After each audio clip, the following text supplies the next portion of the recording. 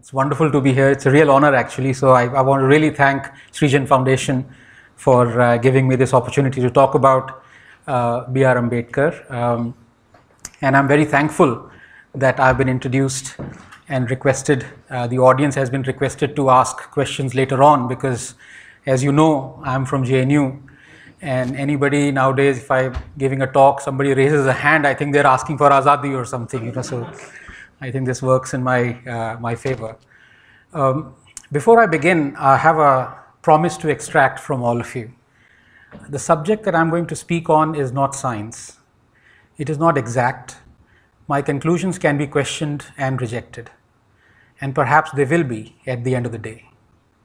If I were to talk on science, I would have provided indisputable evidence of experiments done in triplicate, of crystal structures, of results being reproducible on different days, different years, upon which I would then have based my opinion and conclusion. Of course, even then, there would be a few in the audience who would have rejected my thesis, but at least I would have been on a much surer footing. Well, I'm not going to talk about science, and therefore I'm prepared for stone pelting, metaphorical, of course. So here's my request: have faith in me that I'm not the sort of person who would speak for the next hour or so as though on high quality weed that I borrowed from a few communist friends who still love Che, Castro, Mao, and pray that one day India turns into Venezuela. Nor am I consuming meat of an animal grazing on even better weed. I'm a vegetarian, lover of curd rice and Mysore pak, that Tamilian delicacy, as you know. Even if you feel I'm wrong, indulge in me. You can go home and later block me on Twitter, but here I implore your indulgence. For at the end of the day, nothing really matters. Whether we are right or wrong, whether we are white or black, whether our ancestors were brilliant or not, whether our culture is ancient or not, whether our religions are better or not. Nothing matters. We are a bunch of cells originated from Lucy the Ethiopian, and yes, we get angry and happy and feel we are right and get told we are wrong, but at the end of the day, this bunch of cells dies. And so before you get riled up at me after I am through with my talk, I want you to picture yourself on your deathbed, ideally decades from now. And I want you to imagine that I have come to visit you and that you're looking at me. What would you feel? Would you feel any anger? Would you even remember this moment decades from now? The importance that we give to a life is relative. And I not only want you to give me no importance, I request that you give yourself no importance as well, at least for the next hour or so. The subject, I agree, is contentious, and to tell you the truth, a little provocative, even rhetorical. And I'm well aware that when such contentious themes are chosen, the audience can get riled up. Some may even get up and heckle, like many of our news anchors do.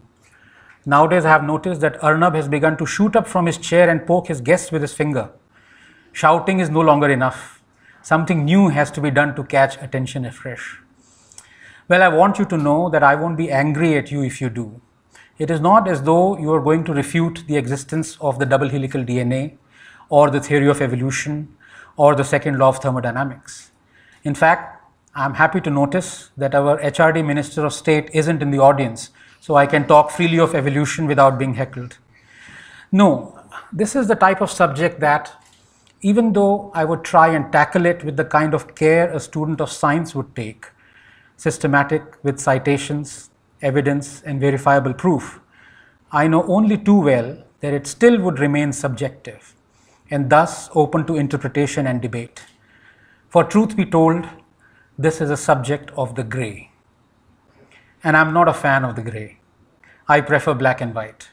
It is not that I absolutely hate the grey, but I know that this grey and venturing into it and believing in it has given mankind only and only misery.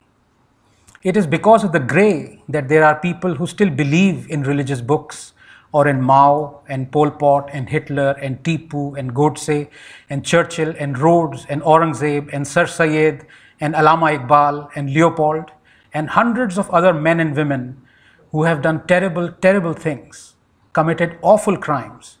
But the believers of grey have forgiven them because these men and women have also done some good. Grey has birthed cruel empires, and believers of the grey have fettered them. For me, a benevolent dictator is still a dictator.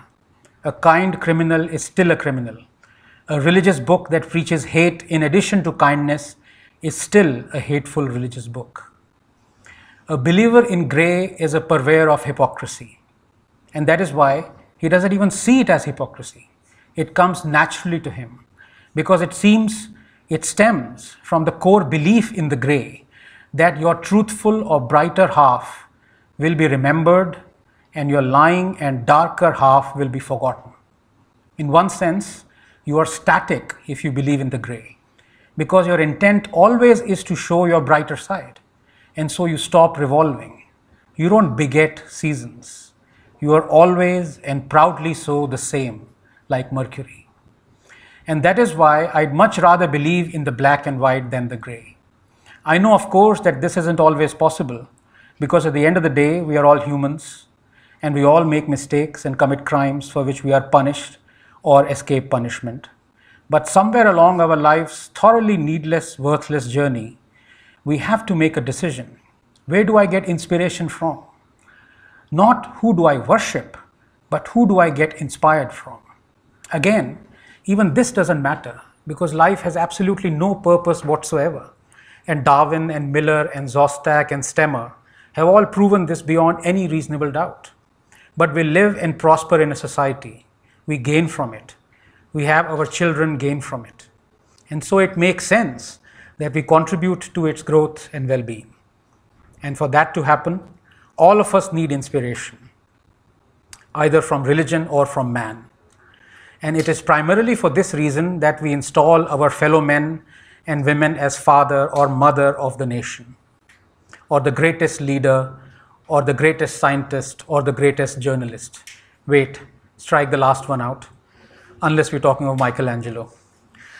Now we all know that Mahatma Gandhi is called the father of our nation. What does it mean really, father of the nation? Who is a father? And what is a nation? I think that for the purposes of our bombastic, emotional, worshipping self, we bestowed upon the Mahatma this title. In fact, Netaji Subhash Chandra Bose did, because we all thought that he worked most for our independence. And so he is the father of an independent India. And by nation, we mean independent India, not the India that we know of since time immemorial. So yes, there is a strong case for Bapu to be endowed with the title of the father of our nation. Now, if we were to think a little deeper on this aspect of calling someone a father, what do we understand by the very term in a non-biological, non-gene transferring context? Yes, Gandhi birthed India in 1947, so technically he is her father. But whom does one call a father when honors are bestowed in the abstract? Nations aren't inspired through sharing ancestral genes. They aren't shown the righteous path through gene pool commandments. Nations need purity of the mind more than that of the heart. Nations need catharsis. I put to you that if at all we need to create a title such as the father of the nation, then that title belongs to BR Ambedkar and not Mahatma Gandhi. To put it bluntly, Mahatma Gandhi was a man of grey, Ambedkar of black and white. And history shows that men who prefer the black and white are hated by all. Because let us be honest here, this world runs on grey. Grey allows us to wash our sins after we have committed them. It allows us to be forgiven. Grey allows us to worship and be worshipped.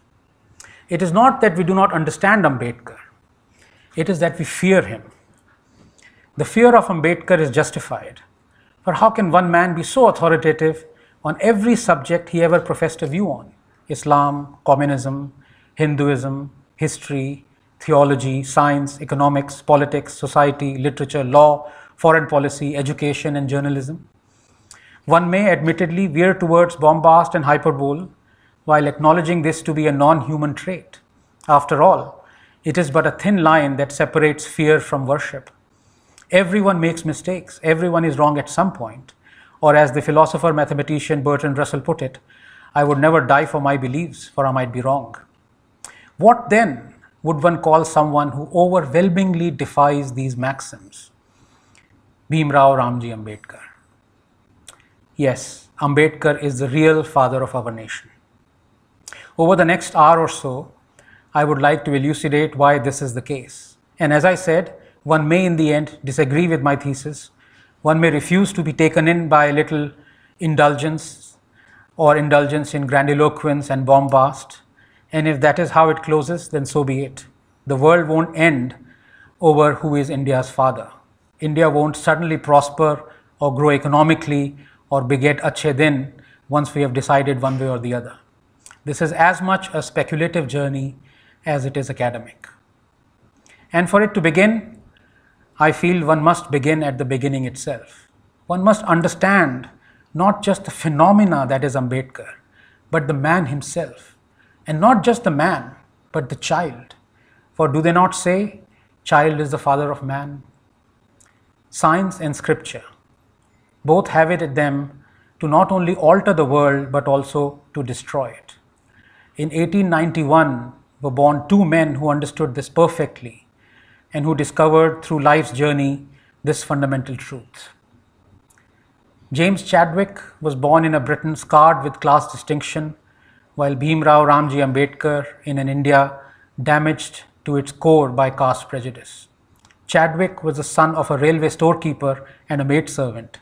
Ambedkar, the son of a subedar and an uneducated mother of 13 children.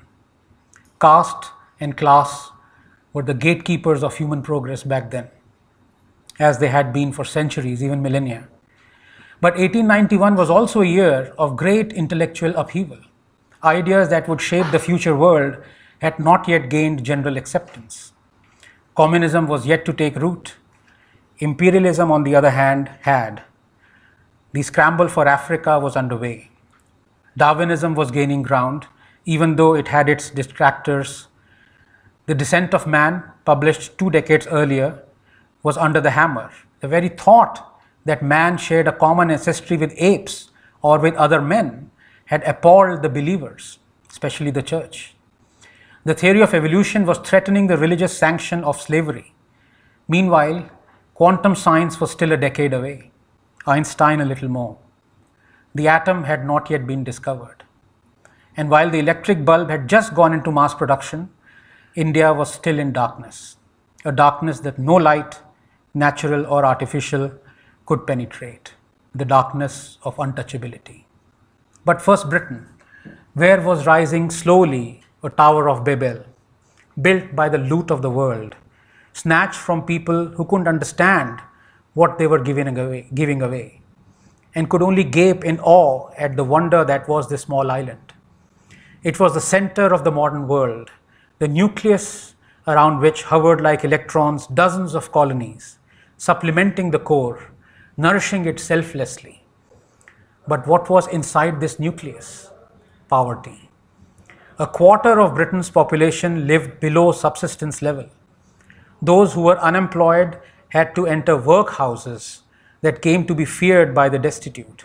Disease, hunger, unemployment, low wages. This was not the glorious, opulent Raj that Naipaul once described as a fantasy land built to satisfy the conqueror's itch. Rather, it was the ugly underbelly of the mother country. Times were hard for those at the bottom of the social rung. Chadwick's parents could not afford to send their son to a grammar school. Later, and undeterred, the young Chadwick won a scholarship to Victoria University in Manchester. At the university, so poor that he decided to skip having lunch altogether in the 3 years he was an undergraduate, he found recourse in his mentor, Ernest Rutherford. Together, they would embark on a journey that would change the world. Only they didn't know it yet. Back in India, the young Ambedkar, whose family had moved to Bombay in 1897, was scaling unknown heights. Unknown only because centuries-old barbarity had turned him into an unwitting pioneer of sorts. He became the first untouchable to enroll in Elphinstone High School, the first untouchable to graduate from Bombay University, the first untouchable to receive a scholarship to study at Columbia University, first untouchable, an epithet used without knowing what evil lay within it, an epithet laced with unfathomable shame. Meanwhile, Chadwick won a scholarship to Berlin, where he would study under the guidance of Hans Geiger, just as Ambedkar was packing his bags to leave for America to study under the guidance of John Dewey at Columbia. The year was 1913. The next 5 years would prove to be the most tumultuous yet in the history of mankind. Chadwick was in Germany when the Great War broke. He was imprisoned. Ambedkar was in America. He was liberated from the shackles put on him by his motherland of caste prejudice and untouchability. Ambedkar later wrote, "My 5 years of staying in Europe and America had completely wiped out of my mind any consciousness that I was an untouchable." I leave this sentence unfinished.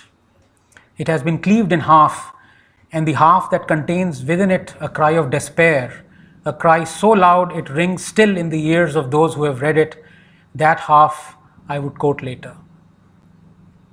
Back from Germany, Chadwick got down to business with Rutherford, first at Manchester and then soon at Cambridge at the famous Cavendish Laboratory. The coming decade was one filled with frustration and failure. They had the electron and the proton pinned, but much as the duo tried to complete the jigsaw that was the atom, the one missing piece eluded them. Then, in 1932, came a lucky break. Ambedkar was not so lucky. His joyous years, joyous only because for the first time in his life, he had experienced what being treated as a human felt like at Columbia and then at London behind him, he returned to India. He wrote, "On my arrival, I straightaway went to Baroda.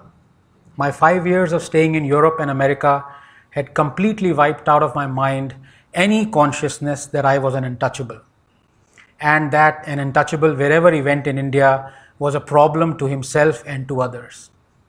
But when I came out of the station, my mind was considerably disturbed by a question: where to go? Who will take me? I felt deeply agitated. Hindu hotels called Vishis, I knew there were. They would not take me. The only way of seeking accommodation therein was by impersonation, but I was not prepared for it, because I could well anticipate the dire consequences which were sure to follow if my identity was discovered, as it was sure to be." In America, Ambedkar was in the company of some of the greatest thinkers of the 20th century, like John Dewey and James Shotwell and Edwin Skillman and James Harvey Robinson. But he left them all and returned to his motherland, where a familiar friend awaited him, Manu. Manu was at the railway station, at the boarding lodge, at the restaurant, on the road, in the park, at the market. Manu was everywhere, on the lookout for Ambedkar, chasing him, chasing even his shadow. Manu was omnipresent. Manu was that warning to the unsuspecting to withdraw the hand that was about to touch Ambedkar, about to give him a glass of water, about to welcome him inside a home. Ambedkar wrote, "I had friends in Baroda who had come to America for study. Would they welcome me if I went? I could not assure myself. They may feel embarrassed at admitting an untouchable into their household. I stood under the roof of the station for some time, thinking where to go, what to do." Luck, it ran out for Ambedkar, but it turned for Chadwick.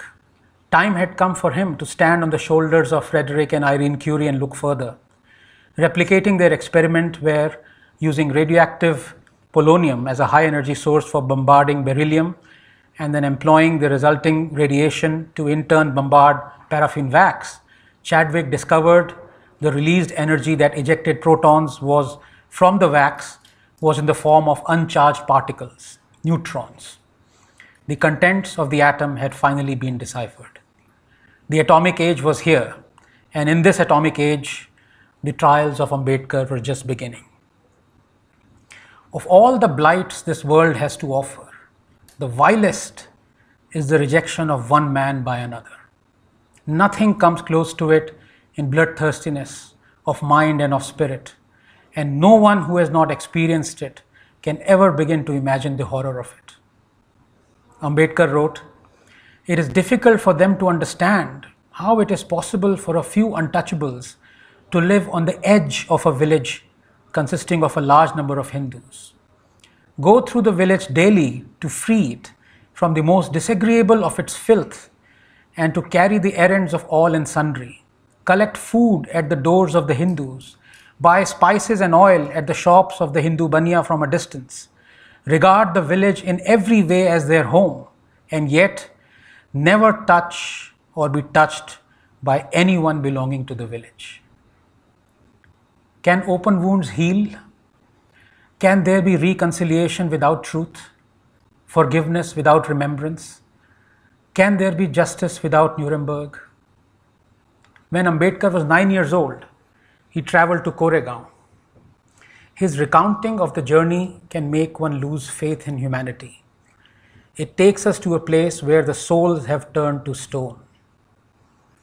We told the station master that we were bound for Koregaon, and that we were waiting for father or his servant to come, but that neither had turned up, and that we did not know how to reach Koregaon.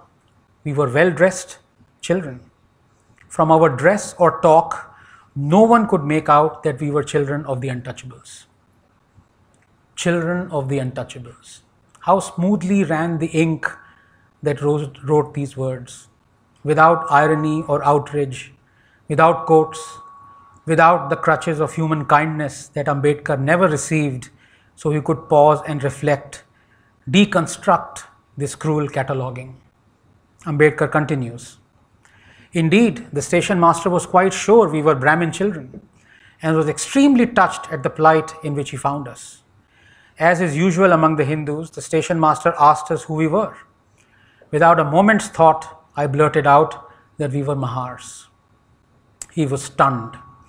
His face underwent a sudden change. We could see that he was overpowered by a strange feeling of repulsion. As soon as he heard my reply, he went away to his room, and we stood where we were, little children. 15 to 20 minutes elapsed. The sun was almost setting. Our father had not turned up, nor had he sent his servant, and now the station master had also left us. We were quite bewildered, and the joy and happiness with which we had felt at the beginning of the journey gave way to a feeling of extreme sadness. There were many bullock carts plying for hire, but my reply to the station master that we were Mahars had gone around the cartmen, and not one of them was prepared to suffer being polluted and to demean himself carrying passengers of the untouchable classes. We were prepared to pay double the fare, but we found that money did not work. The station master, who was negotiating on our behalf, stood silent, not knowing what to do. Suddenly, a thought seemed to have entered his head, and he asked us, "Can you drive the cart?" He asked a little child this. Feeling that he was finding out a solution of our difficulty, we shouted, "Yes, we can! Yes, we can!" With that answer, he went and proposed on our behalf that we were to pay the cartman double the fare and drive the cart, and that he should walk on foot along with the cart on our journey. One cartman agreed, since it gave him an opportunity to earn his fare and also save him from being polluted. Later, when it was time to sleep, the bullocks had been unyoked and the cart was placed sloping down on the ground. We spread our beds on the bottom planks inside the cart and laid down our bodies to rest. Now that we had come to a place of safety, we did not mind what happened, but our minds could not help turning to the latest event. There was plenty of food with us. There was hunger burning within us.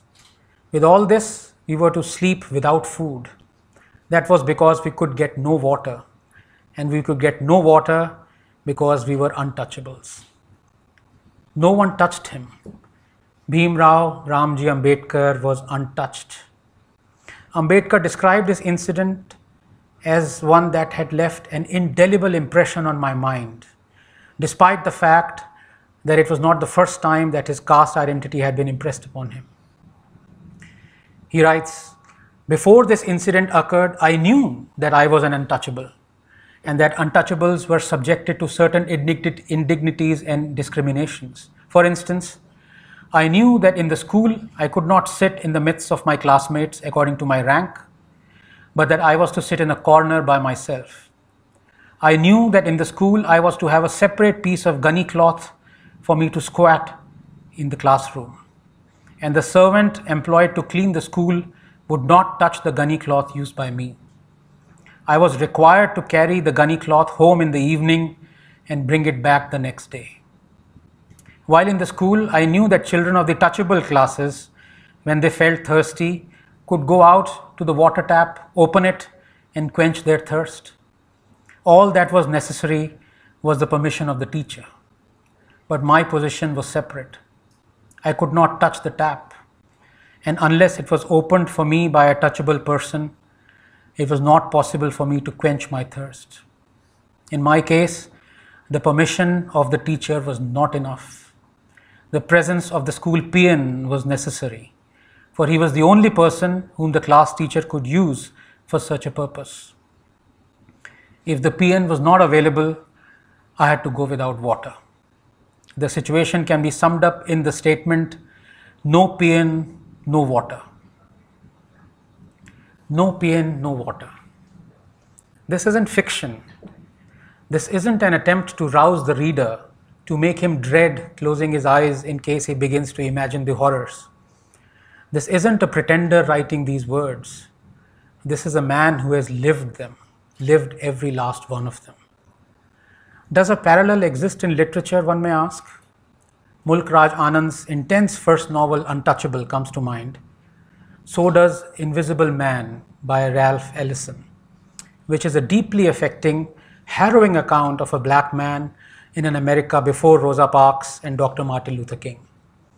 There is a passage in the book early on where the narrator, who begins the book with the words, "I am an invisible man," is promised a scholarship by his white benefactors, but on the condition that he boxes another black man for show and blindfolded. The smoke was agonizing, and there were no rounds, no bells at 3-minute intervals to relieve our exhaustion. The room spun around me, a swirl of lights, smoke, sweating bodies surrounded by tense white faces. I bled from nose to mouth, the blood spattering upon my chest. The men kept yelling, "Slug him, black boy! Knock his guts out, black bastard!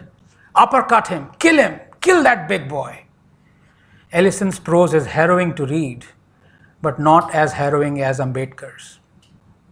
One cannot but be ashamed of India, of Indians, of a people so deeply entrenched in prejudice and bigotry that their every pore sweats barbarism.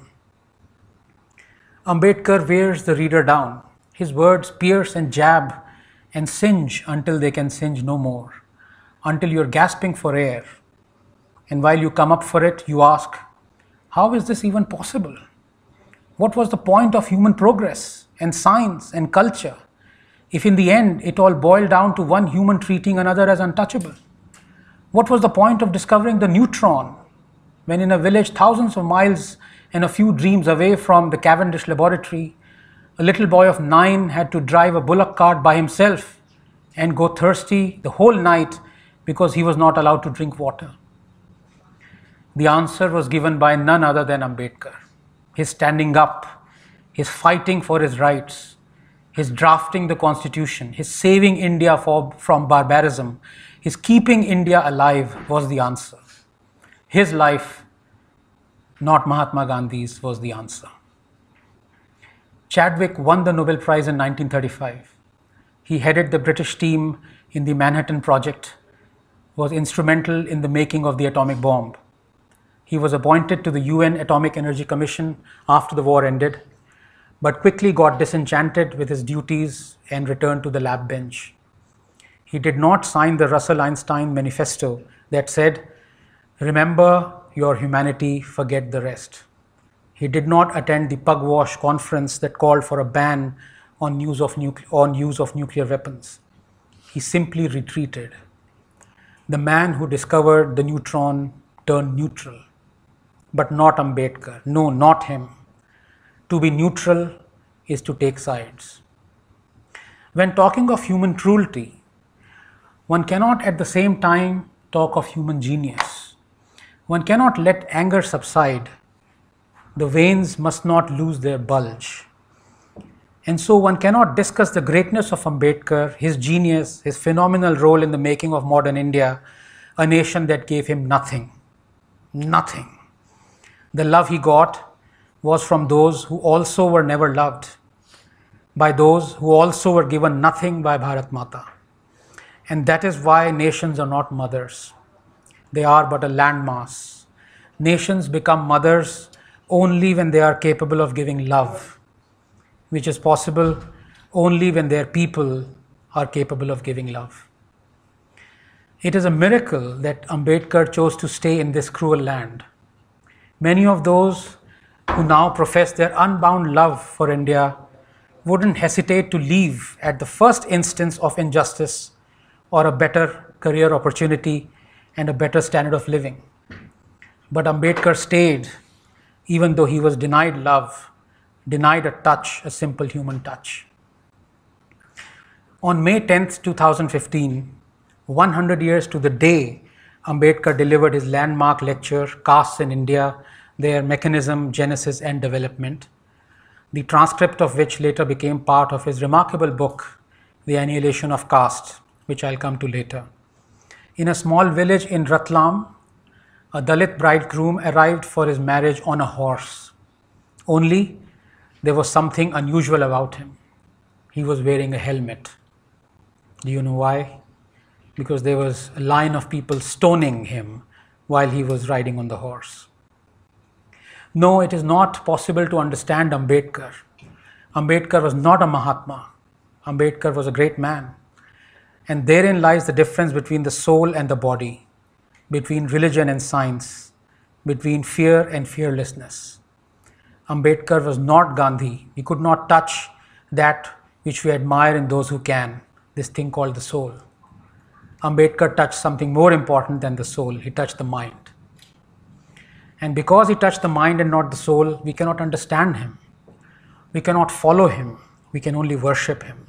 This we do in granite, in newspapers, in parks, in conferences, in calendars, in the names of inert buildings. But he doesn't live on there. He lives in his words. Ambedkar is the father of the nation because he wanted catharsis. He wasn't afraid of its consequences. He demanded it. It wasn't a demand coming from a pretender or an appeaser. It was blunt and straight and forged with the fortitude of scientific logic. It wasn't grey. The demand was black and white. When your cupboard is full of skeletons and you open it, what emerges first is just sound. Then skulls follow. Finally, bones. We are experiencing right now the first stage after the opening of the cupboard. The skulls and the bones are yet to tumble out. But tumble out they will, and tumble out they must. For when they do, we as a nation will have a catharsis that Germany experienced in the wake of the Second World War. We need it. We need the skulls to tumble out. There comes a moment in a nation's life when the crimes it has committed mount, they collect, drop by painful drop, and form a giant trembling wave that, like Vonnegut's reverse sequence, awaits a shore. India has escaped the moment of catharsis that Germany experienced. After the Great War ended, World War II, the victorious Allied forces showed in batches to the Germans visuals of the concentration camps and what was found in them. The Germans looked away. Why? Why did the Germans, most of whom had not participated in the Holocaust, why did they look away? Because that was their moment of catharsis.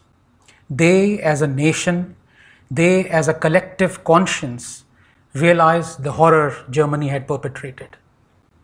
The Germans held each other's hand and stood up. They faced the wave. and it changed Germany for the better.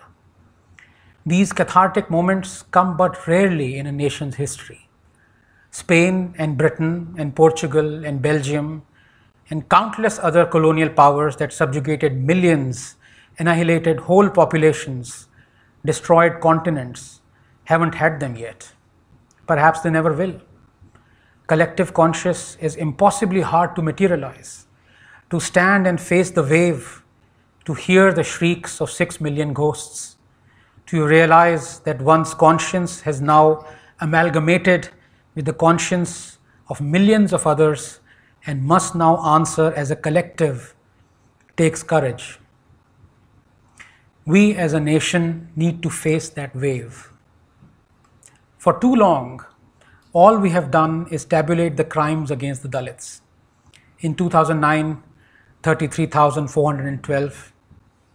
In 2012, 32,643. In 2011, 33,719. In 2012, 33,655. In 2013, 33,655.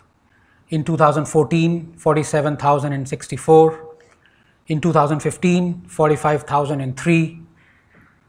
In 2016, 45,883. In 2017, the numbers aren't out yet, but we will slot them. And we'll slot them again in 2018, and in 2019, and in 2020, and every year that follows till eternity. Crimes under the United Progressive Alliance, crimes under the National Democratic Alliance, crimes under central government, crimes under a state government. We see these crimes as drops, and drops they are and will remain so because we haven't allowed them to be pulled together into a wave. We aren't brave enough. 5 rapes were committed against Dalits every single day in 2013. That's 1 rape every 5 hours. Drop. A Dalit arrives for his wedding wearing a helmet because he's stoned by people who have lined up along the marriage procession. Drop. A Dalit digs a 40-foot deep well all by himself because he's denied water by the village. Drop. A Dalit is flogged. Drop. A Dalit is murdered. Drop. A Dalit's shadow pollutes a passerby. Drop. A Dalit drinks from a separate cup. Drop. These drops have collected like they have for centuries, for millennia, but they never made a wave. The making of the wave is conditional upon our standing up to face it. The wave is our catharsis, and that is why it has never formed. We as a nation need to be hit by that wave. This is our moment of truth, a moment that will define us and our future generations. But is it easy? No, not at all. In the 1960s, Dr. Martin Luther King fought for civil rights, and he got them because they didn't exist before. But we have the laws, we have the rights. There is no law we can fight for that doesn't already exist, that doesn't already promise equality in every shape and size. What then must one do? You can fight for freedom that you don't have. You can fight for laws that don't exist. But how can you fight for something that is already guaranteed to you by the Constitution? And this is where the solution appears right before our eyes. For it has been provided by staring hard at the question, the absurdity of fighting for rights that already exist. Crimes against Dalits will never stop just because we have laws to punish those crimes. The solution is to collect the drops, to form a wave, to stand, and to allow it to hit us. The solution is to seek inspiration from a man of black and white. The solution is to have Dr. Ambedkar's books as an essential and binding part of school syllabus. The solution is to have a monthly lecture by a Dalit in every school, in every university, so Indian children get to hear and discuss what they never get to hear and discuss at school or at home. The solution is to provide an incentive for a weekly swap of habitat for non-Dalit and Dalit families in villages across the country. The solution is to have community lunches, feasts, festivals, outings. The solution is to provide incentives, monetary or otherwise, for intercaste marriages. The solution is to feel ashamed at seeing the cataloguing based on caste in matrimonial columns. Two communities can coexist peacefully, but more often than not, they don't. Human instinct is perfunctorily tribal. For lasting peace, there needs to be just one community. Yes, it may not drive away the bigotry or the prejudice totally, but it is a start, a beginning, something to aspire towards. Vasudhaiva Kutumbakam. It is astounding how inspiring and scientifically correct this phrase is, and equally astounding to find the civilization that gave us these magic words no longer believes in it. The solution is cultural. The solution is not religious or political or constitutional. The solution is to realize that we are all Manu's children, even without knowing who Manu was or what he wrote. The solution is catharsis, and catharsis is beautiful. Catharsis is to take pride in being shamed. How has it happened that India, an 8,000-year-old land blessed with so much wisdom, has spouted so much barbarity? Science can explain through population genetics the abrupt stopping of the mixing of the Indian population 2,000 years ago at the time of the appearance of the Dharma Shastra's Manusmriti. But can science explain our moral conundrum? Can it nudge us towards our catharsis? No. Science cannot do that. It can only tell us our history. And it has told us in no uncertain terms that we stopped mixing our genes 2,000 years ago. And separately, it has told us that the mixing of genes lies at the heart of the survival of a species. The more diverse we are, the more successful we will be. There will never be another Ambedkar, but we wait for him. An army of 1 billion people waits for one man to guide us, and we do this because we are afraid to form a collective conscience, perhaps because of quasi-religious romanticization of Ekla Chalo, walking alone, or of one man paying for all our sins, absolving us. And we forget that in waiting for a Messiah, in refusing to heed the logic of evolution, the survival of a species, we risk a dwindling of our strength, of our army, until it is reduced to one man. And an army reduced to one man is not the same as a one-man army. To this thesis now, I bring something that is intrinsic. The fearlessness of Ambedkar. The fact that he criticized everyone and everything, and he did it logically, with a sound rationale, and without being polemical. Something that Mr. Arun Shourie could imbibe if he wishes to, if he has the time to get away from the NDTV studios, that is. Here is Ambedkar then on Hinduism. The caste system is in itself a degenerate form of Chaturvarna, which is the ideal of the Hindu. How can anybody who is not a congenital idiot accept Chaturvarna as the ideal form of society? Hindu philosophy, whether it is Vedanta, Sankhya, Nyaya, or Vaishika, has moved in its own circle without in any way affecting the Hindu religion. It has never had the courage to challenge this gospel. The Hindu philosophy that everything is Brahma remained only a matter of intellect. It never became a social philosophy. The Hindu philosophers had both their philosophy and their Manu held apart in two hands, the right not knowing what the left had. Hinduism believes in social separation, which is another name for social disunity and even creates social separation. If Hindus wish to be one, they will have to discard Hinduism. They cannot be one without violating Hinduism. Hinduism is the greatest obstacle to Hindu unity. Hinduism cannot create that longing to belong, which is the basis of all social unity. On the contrary, Hinduism creates an eagerness to separate. Hindu society as such does not exist. It is only a collection of castes. Each caste is conscious of its existence. Its survival is the be-all and the end-all of its existence. Castes do not even form a federation. A caste has no feeling that it is affiliated to other castes, except when there is a Hindu-Muslim riot. On all other occasions, each caste endeavors to segregate itself and to distinguish itself from other castes. It is quite true that Hinduism can adjust itself.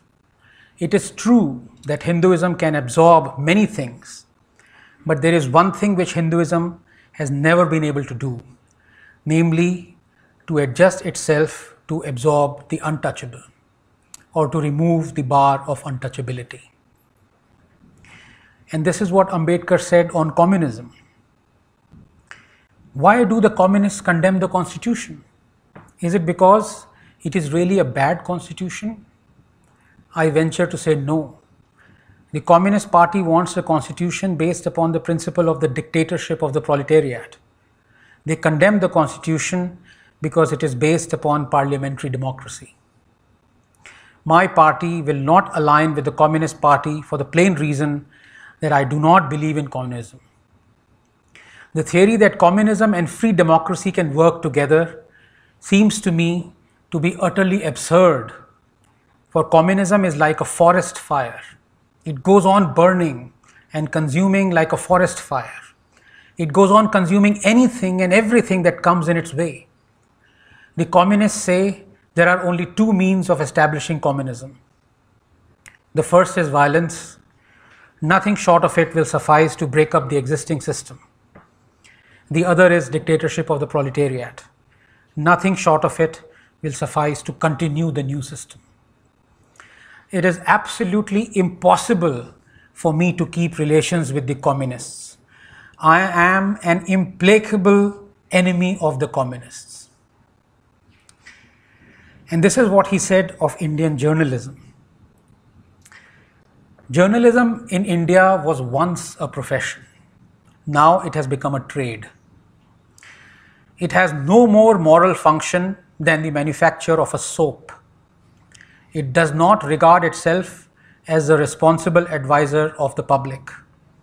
To give the news uncolored by any motive, to present a certain view of public policy which it believes to be for the good of the community, to correct and chastise without fear all those, no matter how high, who have chosen a wrong or a barren path, is not regarded by journalism in India its first or foremost duty. To accept a hero and worship him has become its principal duty. Under it, news gives place to sensation. This is Ambedkar talking about Indian journalism 70 years ago. Under it, news gives place to sensation, reasoned opinion to unreasoning passion, appeal to the minds of responsible people to appeal to the emotions of the irresponsible. Indian journalism is written by drum boys to glorify their heroes. Never has the interest of country been sacrificed so senselessly for the propagation of hero worship. Never has hero worship become so blind as we see it in India today. There are, I am glad to say, honorable exceptions, but they are too few and their voice is never heard. Even though Ambedkar wanted state control in an independent India, because socialism to him seemed the fastest route to Dalit emancipation, this was what he thought of on inserting the word socialism in our constitution. What should be the policy of the state? How the society should be organized in its social and economic side are matters which must be decided by the people themselves according to time and circumstances. It cannot be laid down in the constitution itself, because that is destroying democracy altogether. If you state in the constitution that the social organization of the state shall take a particular form, you are, in my judgment, taking away the liberty of the people to decide what should be the social organization in which they wish to live. It is perfectly possible today for the majority people to hold that a socialist organization of society is better than the capitalist organization of society. But it would be perfectly possible for thinking people to devise some other form of social organization which might be better than the socialist organization of today or of tomorrow. I do not see, therefore, why the Constitution should tie down the people to live in a particular form and not leave it to the people themselves to decide it for themselves.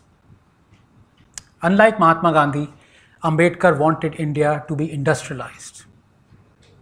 Industrialization of India, he said, and I quote, is the soundest remedy for the agricultural problems of India.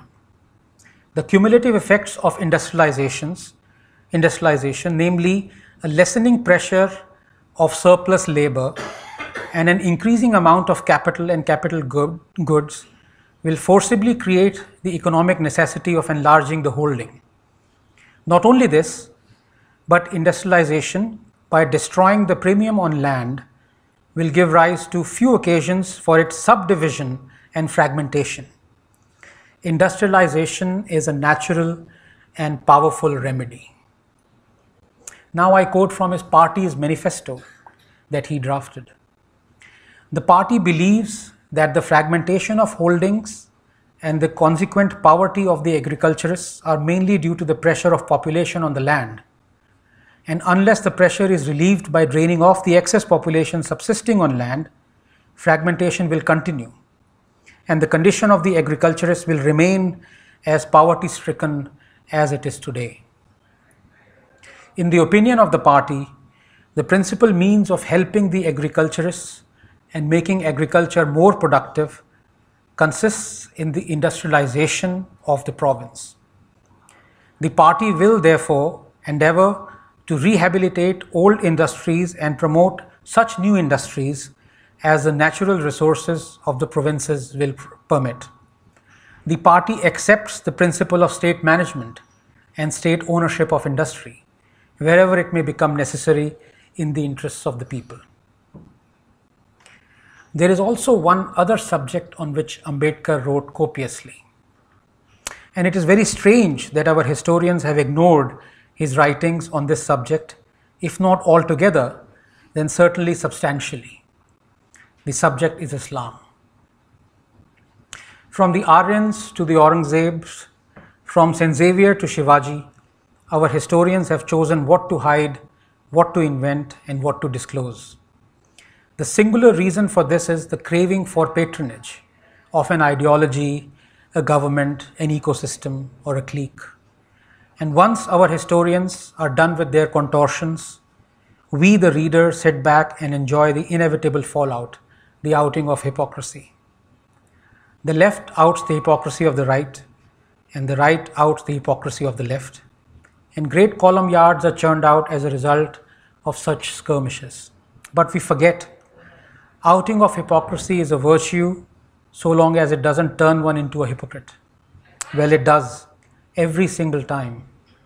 Villains are made into heroes and heroes into villains. We like it this way. Gandhi, Nehru, Savarkar, Patel, they are to be worshipped.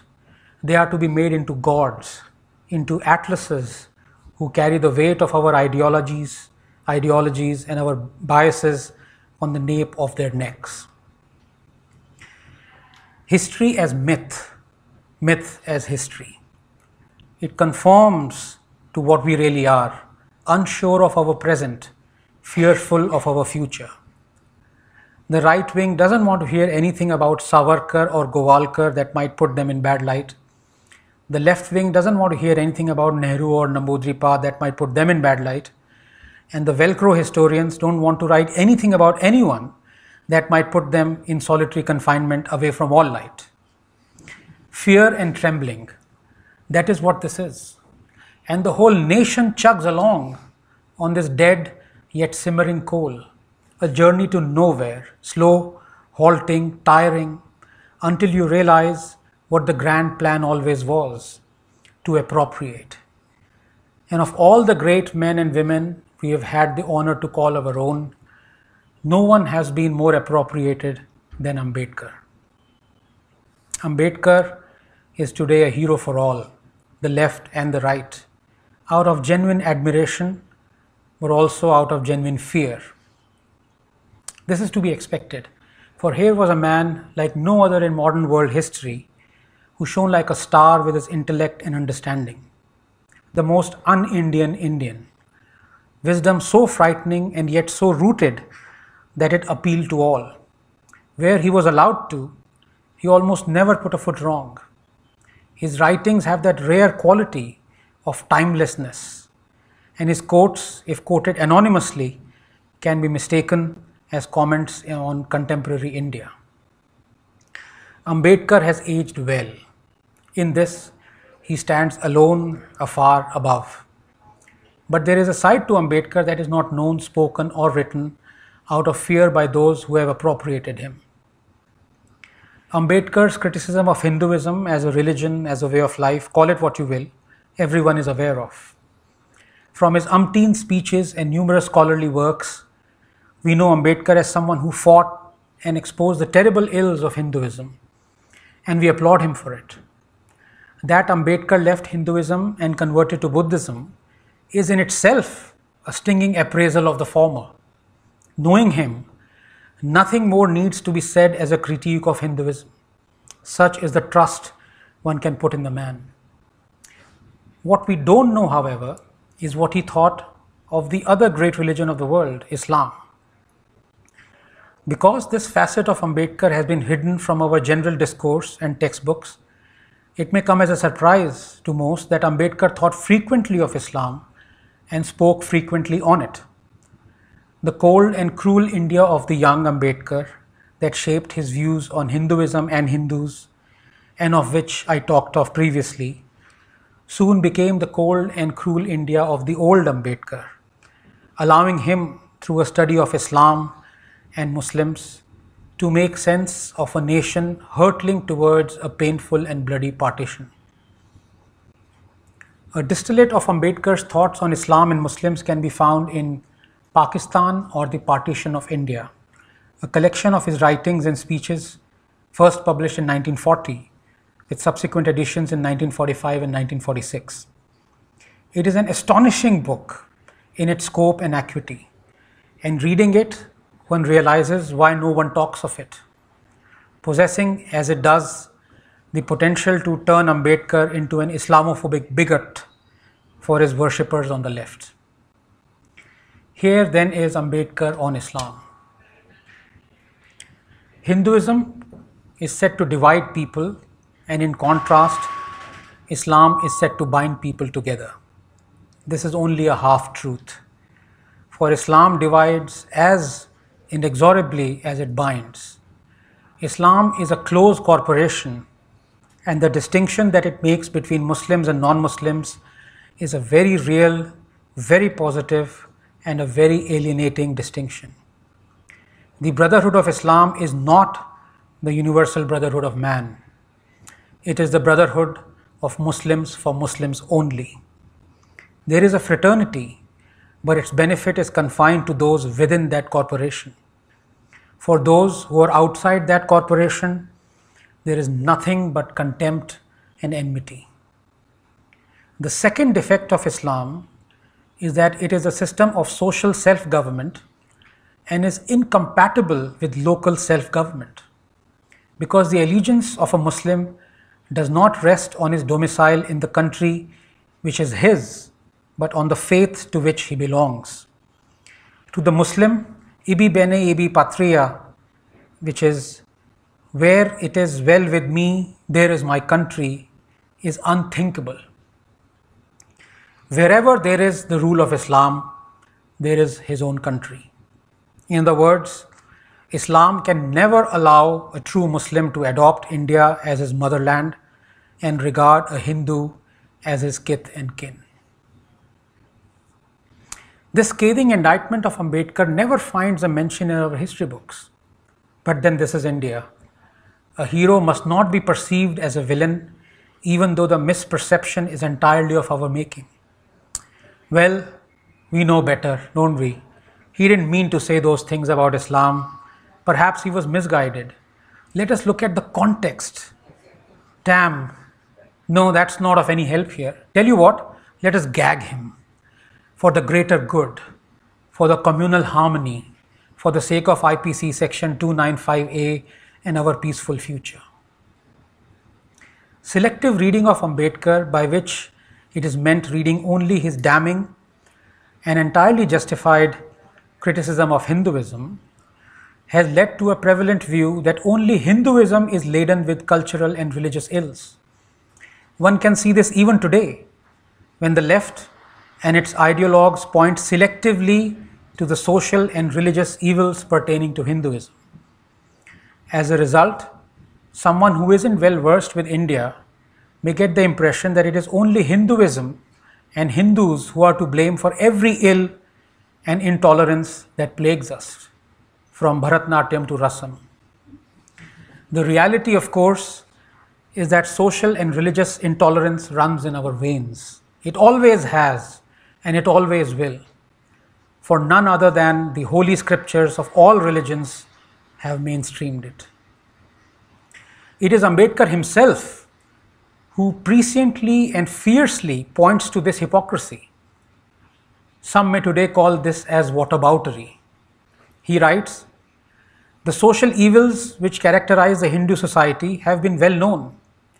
The publication of Mother India by Miss Mayo gave these evils the widest publicity. But while Mother India served the purpose of exposing the evils and calling their authors at the bar of the world to answer for their sins, it created the unfortunate impression throughout the world that while the Hindus were groveling in the mud of these social evils and were conservative, the Muslims in India were free from them, and as compared to the Hindus were a progressive people. That such an impression should prevail is surprising to those who know the Muslim society in India at close quarters." Ambedkar then proceeds to talk in scathing terms of child marriage, intolerance, fanatical adherence to faith, the position of women, polygamy, and other such practices prevalent among believers of Islam. On the subject of caste, Ambedkar goes into great detail and no punches are pulled. Take the caste system, he says. Islam speaks of brotherhood. Everybody infers that Islam must be free from slavery and caste. Regarding slavery, nothing needs to be said. It stands abolished now by law. But while it existed, much of its support was derived from Islam and Islamic countries. But if slavery is gone, caste among Muslims has remained. There can thus be no manner of doubt that the Muslim society in India is afflicted by the same social evils as afflict the Hindu society. Indeed, the Muslims have all the social evils of the Hindus and something more. That something more is the compulsory system of parda for Muslim women. Those who rightly commend Ambedkar for leaving the fold of Hinduism never ask why he converted to Buddhism and not Islam. It is because he viewed Islam as no better than Hinduism. And keeping the political and cultural aspects in mind, he had this to say: "Conversion to Islam or Christianity will denationalize the depressed classes. If they go to Islam, the number of Muslims will be doubled, and the danger of Muslim domination also becomes real." On Muslim politics, Ambedkar is caustic, even scornful. He says, "There is thus a stagnation not only in the social life but also in the political life of the Muslim community in India. The Muslims have no interest in politics as such. Their predominant interest is religion. This can easily be seen by the terms and conditions that a Muslim constituency makes for its support to a candidate fighting for a seat. The Muslim constituency does not care to examine the program of the candidate. All that the constituency wants from the candidate is that he should agree to replace the old lamps of the masjid by supplying new ones at his cost, to provide a new carpet for the masjid because the old one is torn, or to repair the masjid because it has become dilapidated. In some places, a Muslim constituency is quite satisfied if the candidate agrees to give a sumptuous feast, and in other, if he agrees to buy votes for so much apiece. With the Muslims, election is a mere matter of money, and it is very seldom a matter of social program of general improvement. Muslim politics takes no note of purely secular categories of life, namely the differences between the rich and poor, capital and labor, landlord and tenant, priests and layman, reason and superstition. Muslim politics is essentially clerical and recognizes only one difference, namely the existence between Hindus and Muslims. None of the secular categories of life have any place in the politics of the Muslim community, and if they do find a place, and they must because they are irrepressible, they are subordinated to one and the only governing principle of the Muslim political universe, namely religion. The psychoanalysis of the Indian Muslim by Ambedkar is unquestionably deeply hurtful to those on the left who have appropriated him. How they wish he had never written such things. They try their best to dismiss his writings on Islam and Muslims by taking refuge in the time-tested excuse of context. That's right. Whenever text troubles you, rake up its context. Bring in the grey. Except that in the case of Ambedkar, this excuse falls flat. Ambedkar's views on Islam, in a book with 14 chapters that deal almost entirely with Muslims, the Muslim psyche, and the Muslim condition, are standalone statements, robustly supported with quotes and teachings of scholars, Muslim leaders, academics, and Quran. To him, these are maxims. He isn't writing fiction. The context is superfluous. In fact, it is non-existent. Read the following statements. The brotherhood of Islam is not the universal brotherhood of man. It is brotherhood of Muslim for Muslims only. There is a fraternity, but its benefit is confined to those within that corporation. For those who are outside the corporation, there is nothing but contempt and enmity. If you are hunting for a context to the above statements, you have just outed yourself as a hopeless apologist. Well, you're not alone. Some of India's most celebrated hagiographers, commentators, writers, and columnists, that include Ramachandra Guha and Arundhati Roy, both of whom have written copiously on Ambedkar through standalone chapters or books like The Doctor and the Saint, India After Gandhi, Democrats and Dissenters, Makers of Modern India, are conspicuously silent on Ambedkar's views on Islam and the Muslim psyche. Clearly, this is a story the apologists do not want to tell. But one thing the Ambedkar was not was an apologist. On the allegiance of a Muslim to his motherland, India, Ambedkar writes, among the tenets, one that calls for notice is the tenet of Islam, which says that in a country which is not under Muslim rule, wherever there is a conflict between Muslim law and the law of the land, the former must prevail over the latter, and a Muslim will be justified in obeying the Muslim law and defying the law of the land. Quoting the following, the only allegiance a Musliman, whether civilian or soldier, whether living under a Muslim or under a non-Muslim administration, is commanded by the Quran to acknowledge is his allegiance to God, to his Prophet, and to those in authority from among the Muslimans. Ambedkar adds, this must make anyone wishing for a stable government very apprehensive.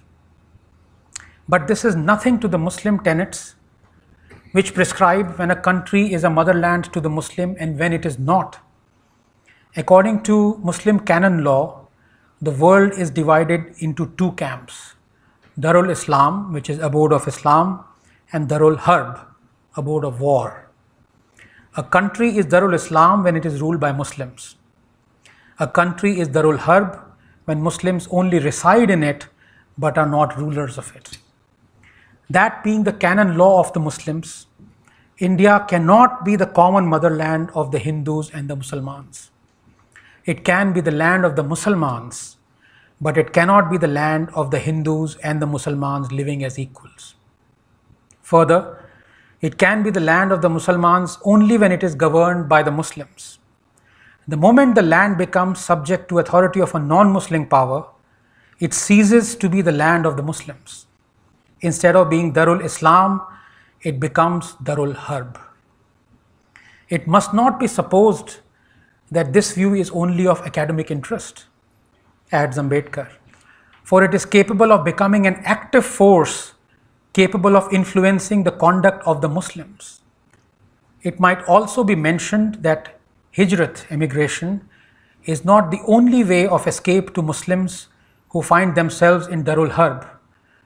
There is also another injunction of Muslim canon law called jihad, by which it becomes incumbent on a Muslim ruler to extend the rule of Islam until the whole world shall have been brought under its sway. The world being divided into two camps, Darul Islam and Darul Harb, all countries come under one category or the other. Technically, it is the duty of the Muslim ruler who is capable of doing so to transform Darul Harb into Darul Islam. It is his duty. And just as there are instances of the Muslims in India resorting to Hijrat, there are instances showing that they have not hesitated to proclaim jihad. We shall come to that a little later. On a Muslim respecting authority of an elected government, Ambedkar writes, willingness to render obedience to the authority of the government is as essential for the stability of the government as the unity of political parties on the fundamentals of the state. It is impossible for any sane person to question the importance of obedience in the maintenance of the state. To believe in civil obedience is to believe in anarchy. How far will Muslims obey the authority of a government manned and controlled by the Hindus?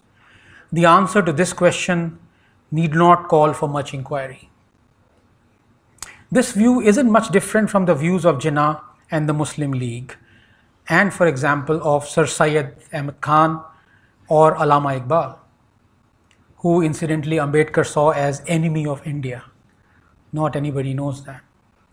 Indeed, in the then prevailing climate, engineered or otherwise, these views could be seen as legitimate from the point of view of an anxious minority. However, the reason that Ambedkar gives for his predilection is not at all political, but rather startlingly religious. He writes, to the Muslims, a Hindu is a kafir. A kafir is not worthy of respect. He is low-born and without status. That is why a country which is ruled by a kafir is Darul Harb to a Musliman.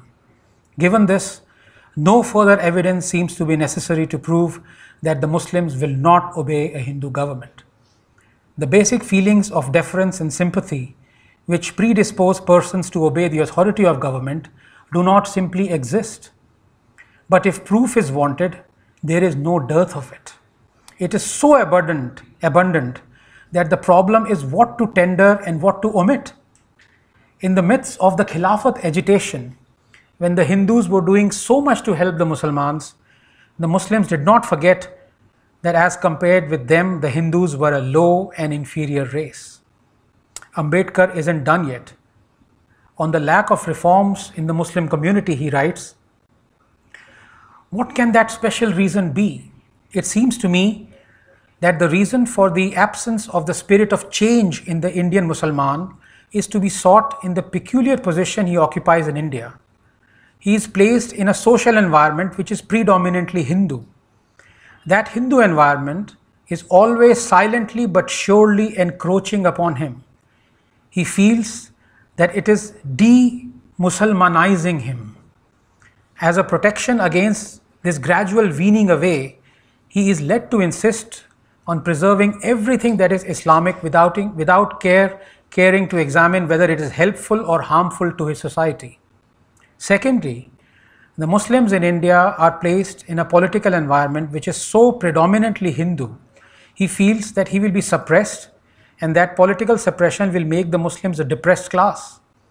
It is this consciousness that he has to save himself from being submerged by the Hindus socially and politically, which to my mind is a primary cause why the Indian Muslims, as compared with their fellows outside, are backward in the matter of social reform. Their energies are directed to maintaining a constant struggle against the Hindus for seats and posts in which there is no time, no thought, and no room for questions relating to social reform. And if there is any, it is all overweighed and suppressed by the desire generated by pressure of communal tension to close the ranks and offer a united front to the menace of the Hindus and Hinduism by maintaining their socio-religious unity at all costs. The same is the explanation of the political stagnation in the Muslim community of India. Muslim politicians do not recognize secular categories of life as the basis of their politics, because for them it means the weakening of the community in its fight against the Hindus. The poor Muslims will not join the poor Hindus to get justice from the rich. Muslim tenants will not join Hindu tenants to prevent the tyranny of the landlord. Muslim laborers will not join Hindu laborers in the fight of labor against capital. Why? The answer is simple. The poor Muslim sees that if he joins in the fight of the poor against the rich, he may be fighting against a rich Muslim. The Muslim tenant feels that if he joins in the campaign against the landlord, he may have to fight against a Muslim landlord. A Muslim laborer feels that if he joins in the onslaught of labor against capital, he will be injuring a Muslim mill owner. He is conscious that any injury to a rich Muslim, to a Muslim landlord, or to a Muslim mill owner is a disservice to the Muslim community, for it is thereby weakened in its struggle against the Hindu community. Then Ambedkar writes something that would surely confirm him as a certified Islamophobe and a bigot in the jaundiced eyes of those who have appropriated him. He writes, "How Muslim politics has become perverted is shown by the attitude of the Muslim leaders to the political reforms in the Indian states. The Muslims and their leaders carried on a great agitation for the introduction of representative government in the Hindu state of Kashmir. The same Muslims and their leaders are deadly opposed to the introduction of representative governments in other Muslim states. The reason for this strange attitude is quite simple. In all matters, the determining question with the Muslims is how it will affect the Muslims vis-a-vis the Hindus. If representative government can help the Muslims, they will demand it and fight for it. In the state of Kashmir, the ruler is a Hindu, but the majority of the subjects are Muslims. The Muslims fought for representative government in Kashmir because representative government in Kashmir meant the transfer of power from a Hindu king to the Muslim masses. In other Muslim states, the ruler is a Muslim, but the majority of his subjects are Hindus. In such states, representative government means the transfer of power from a Muslim ruler to the Hindu masses, and that is why the Muslims support the introduction of representative government in one case and oppose it in the other. The dominating consideration with the Muslims is not democracy.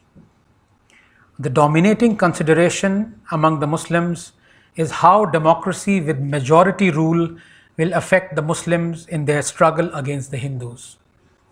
Will it strengthen them or will it weaken them? If democracy weakens them, they will not have democracy. They will prefer the rotten state to continue in the Muslim states rather than weaken the Muslim ruler in his hold upon his Hindu subjects.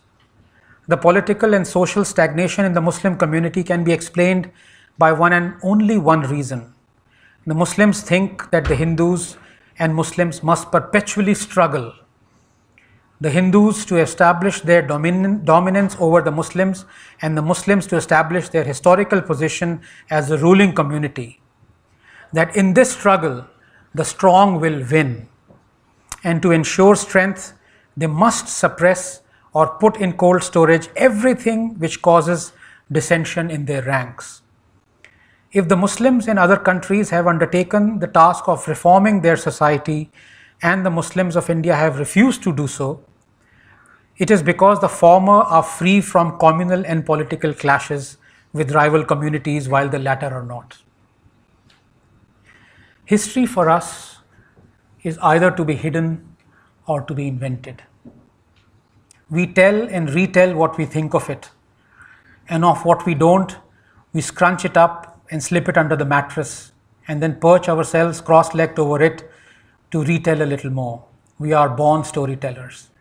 A lap and a head is all we need. As for truth, well, it is not there.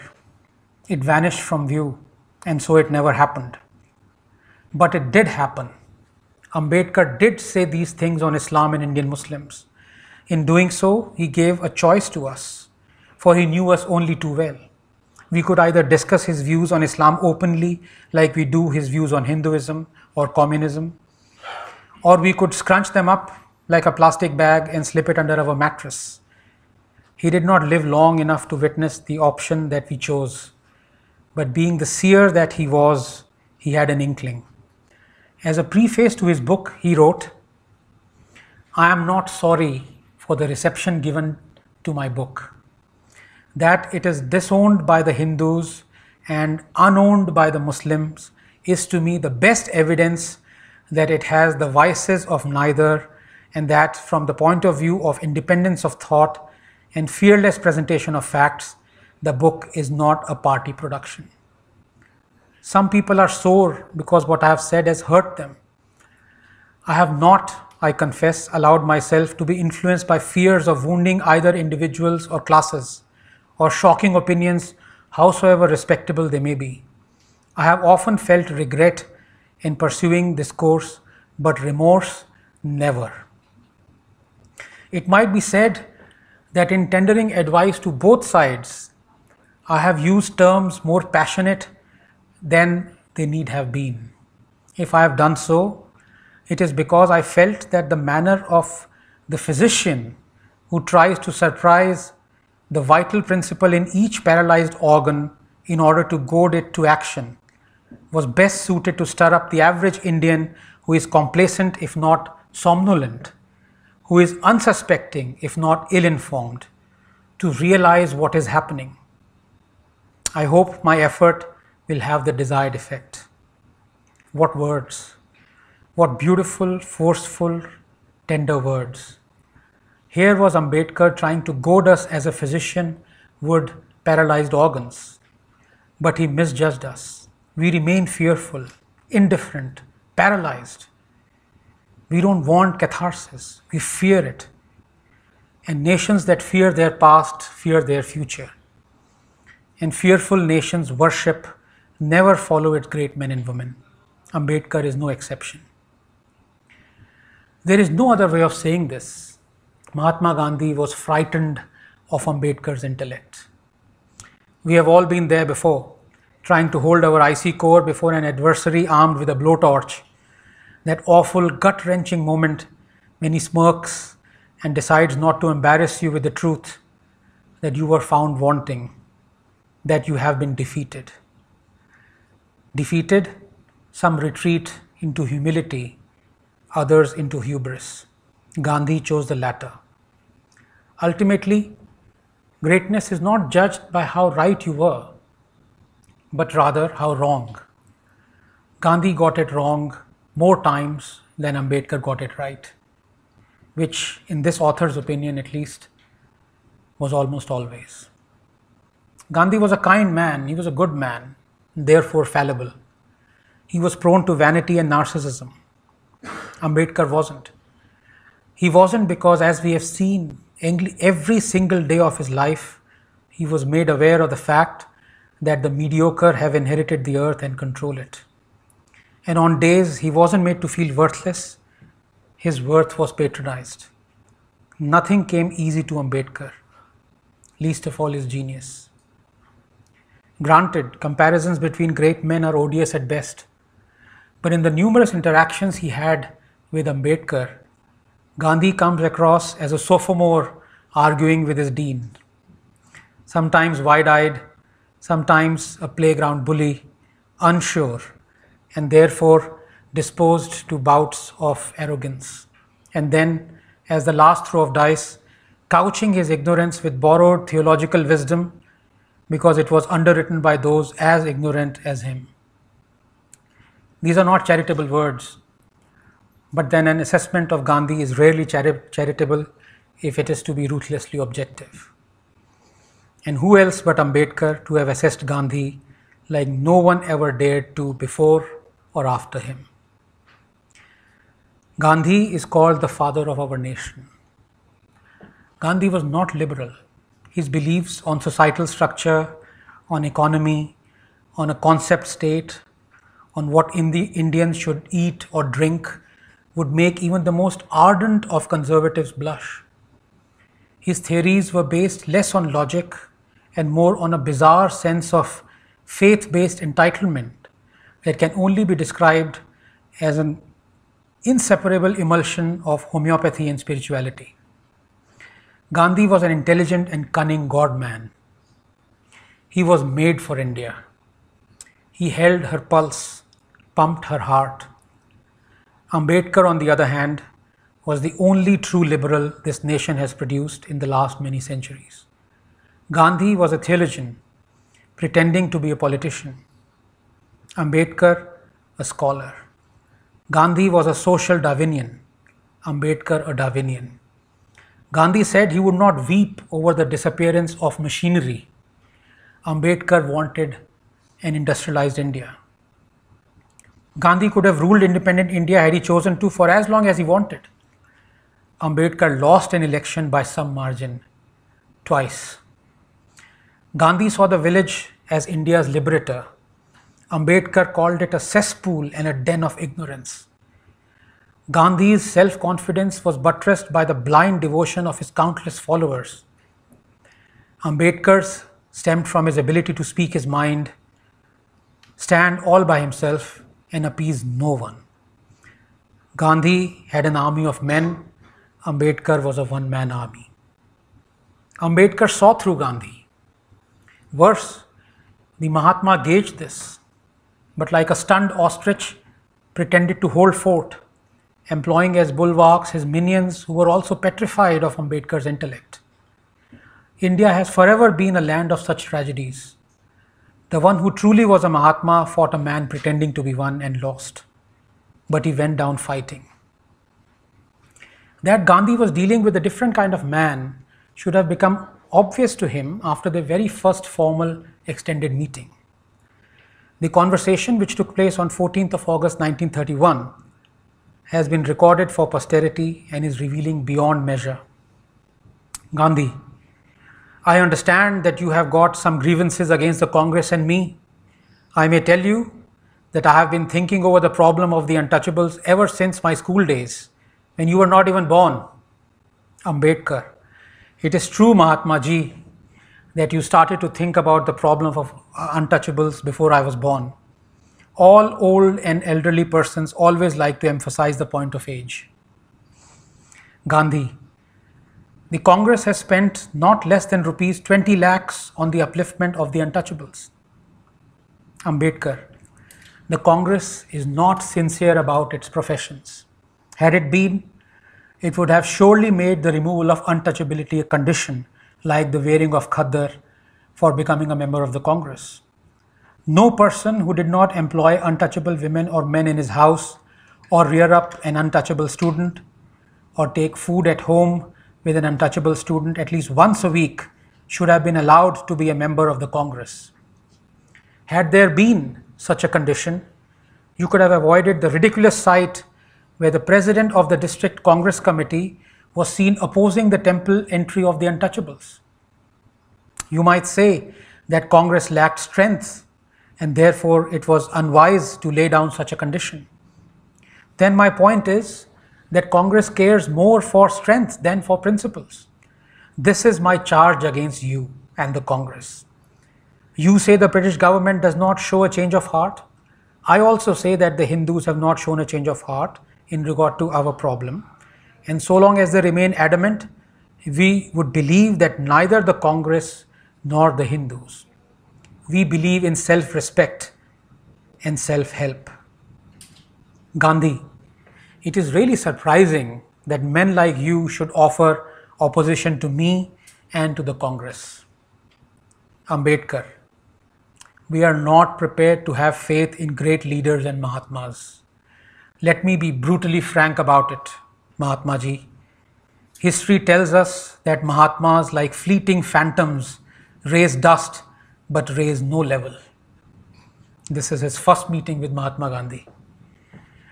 It would be wrong to suggest that Ambedkar hated Gandhi. Hate cannot cloud the judgment of a man as rational and detached as Ambedkar. For if he did, he would no longer be the guardian of these virtues. What Ambedkar employed instead was logic, through which slowly, methodically, year on year, decade on decade, he dismantled Gandhi's sainthood. There was no hate involved, just the brute force of reasoning and judgment. Ambedkar was unsparing and unyielding, and the Mahatma was only too glad to oblige. When the Great War ended with the disbanding of the Ottoman Empire, Gandhi persuaded the Congress to support the Khilafat movement, a violent agitation for restoration of the Islamic Caliphate deposed by the victorious British. Before long, he pinched his nose and plunged into the murky waters of religious appeasement and terror rationalization in the wake of the ghastly anti-Hindu violence perpetrated by the Malabar Muslim called the Moplahs in 1921. Ambedkar, who saw Gandhi's advocacy of the Khilafat movement as a pernicious political stunt, he said, the movement was started by the Muslims. It was taken up by Mr. Gandhi with a tenacity and faith which must have surprised many Muslims themselves. Ambedkar viewed the Moplah rebellion as nothing but jihad. The Muslim agitators, he said, preached the doctrine that India under the British government was Darul Harb and that the Muslims must fight against it, and if they could not, they must carry out the alternative principle of Hijrat. Ambedkar continued, the aim of the Khilafat movement was to establish the kingdom of Islam by overthrowing the British government. Knives, swords and spears were secretly manufactured, bands of desperados collected for an attack on British authority. On 20th August, a severe encounter took place between the Moplahs and the British forces at Pinmangdi. Roads were blocked, telegraph lines cut, and the railway destroyed in a number of places. As soon as the administration had been paralyzed, the Moplahs declared that Swaraj had been established. A certain Ali Mudaliar was proclaimed Raja. Khilafat flags were flown, and Arnad and Varulana were declared Khilafat kingdoms. As a rebellion against the British government, it was quite understandable. But what baffled most was the treatment accorded by the Moplahs to the Hindus of Malabar. The Hindus were visited by a dire fate at the hands of the Moplahs. Massacres, forcible conversions, desecration of temples, foul outrages upon women, such as ripping open pregnant women, pillage, arson and destruction. In short, all the accompaniments of brutal and unrestrained barbarism were perpetrated freely by the Moplahs upon the Hindus until such time as troops could be hurried to the task of restoring order through a difficult and extensive tract of the country. This was not a Hindu-Muslim riot. This was a massacre. To Ambedkar's horror, Gandhi laid the blame squarely on the Hindus. Hindus, said the Mahatma, must find out the cause of Moplah fanaticism, just like Kashmiri Pandits must find out the cause for why they were driven out of Kashmir. Hindus will find that they are not without blame. They have hitherto not cared for the Moplah. They have either treated him as a serf or dreaded him. They have not treated him as a friend and neighbor, to be reformed and respected. It is no use now becoming angry with the Moplahs or the Muslims in general. If such rationalization wasn't unpleasant enough, Gandhi went further, blaming everyone else for the Moplah barbarity but the Moplahs themselves. The government, he said, has thoroughly exploited the Moplahs' madness. They have punished the entire Moplah community for the madness of a few individuals and have incited the Hindus by exaggerating the facts. Malabar Hindus, like the Moplahs, are an excitable people, and the government has incited them against the latter. The outbreak, said Gandhi, would not have taken place if the collector had consulted the religious sentiments of the Moplahs. That religious sentiment, as analyzed by Ambedkar, was jihad. Indeed, Muslim leaders themselves agreed with Ambedkar that it was jihad, but Gandhi did not. Maulana Hazrat Mohani, the eulogized freedom fighter and a friend of the Mahatma, and one incidentally who coined the slogan Inqilab Zindabad, justified the massacre of Hindus by saying that this was Islamic jihad and that according to the rules of jihad, those who help the enemy become enemies themselves. Shockingly, Gandhi was conciliatory towards the Maulana. I do not blame the Maulana.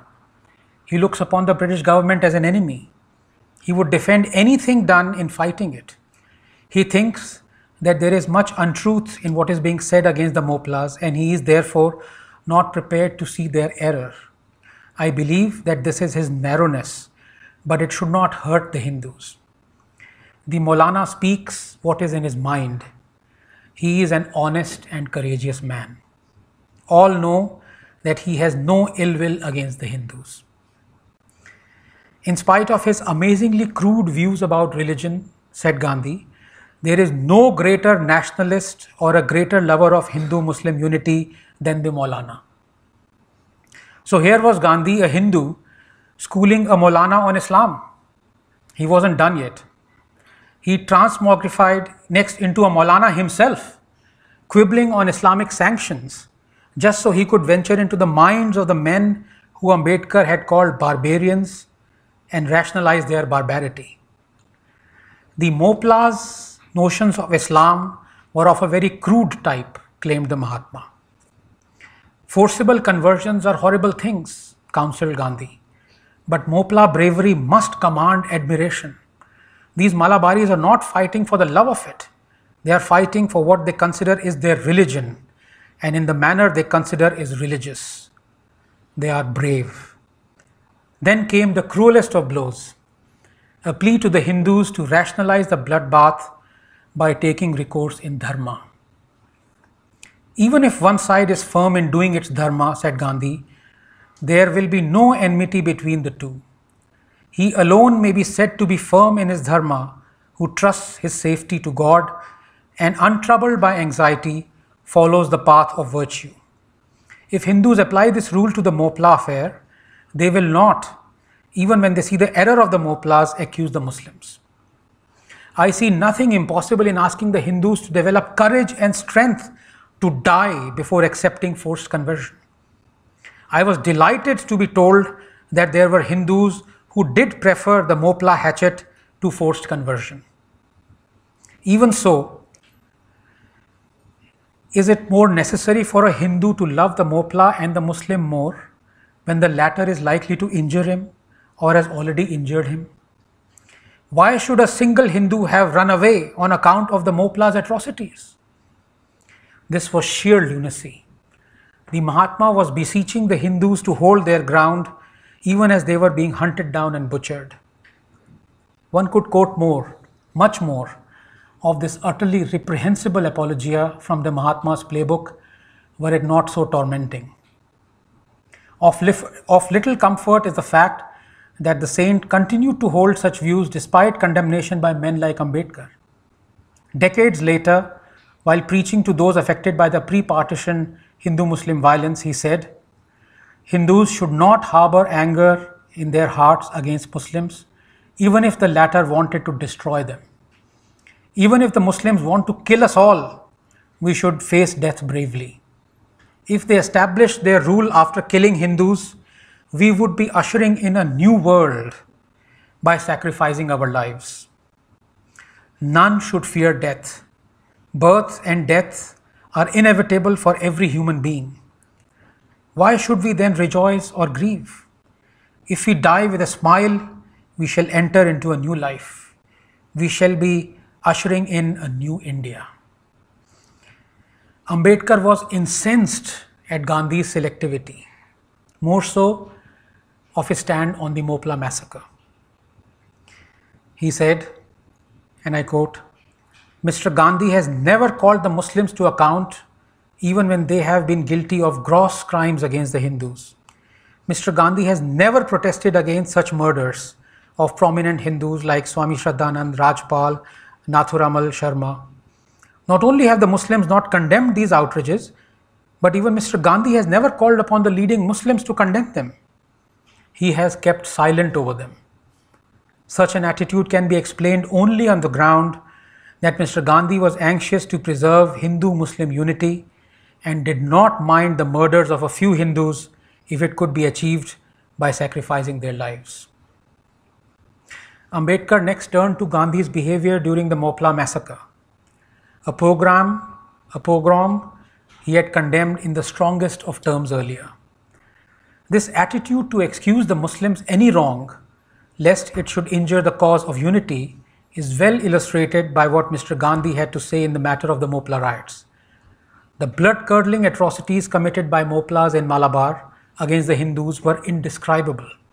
All over southern India, a wave of horrified feeling had spread amongst the Hindus of every shade of opinion, which was intensified when certain Khilafat leaders were so misguided as to pass resolutions of congratulations to the Moplahs on the brave fight they were conducting for the sake of religion and jihad.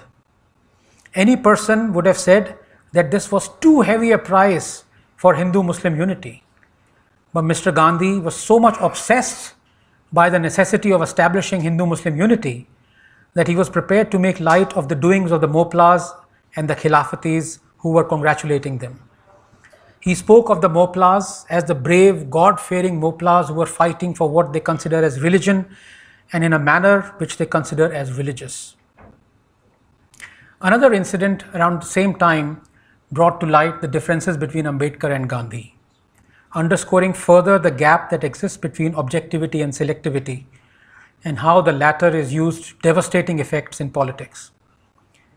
It was the publication of a pamphlet called Rangila Rasool, written as a retaliation for Sita Ka Chinala, a book penned by a Muslim that claimed Lord Rama's wife Sita was a prostitute. Ambedkar stood for Mahashay Rajpal, the publisher of the pamphlet, who was assassinated by a Muslim fanatic, Ilmuddin. This while Muhammad Ali Jinnah defended Ilmuddin in court, and none other than Allama Iqbal carried Ilmuddin's coffin at the funeral. Ambedkar was outraged at what was done to Rajpal.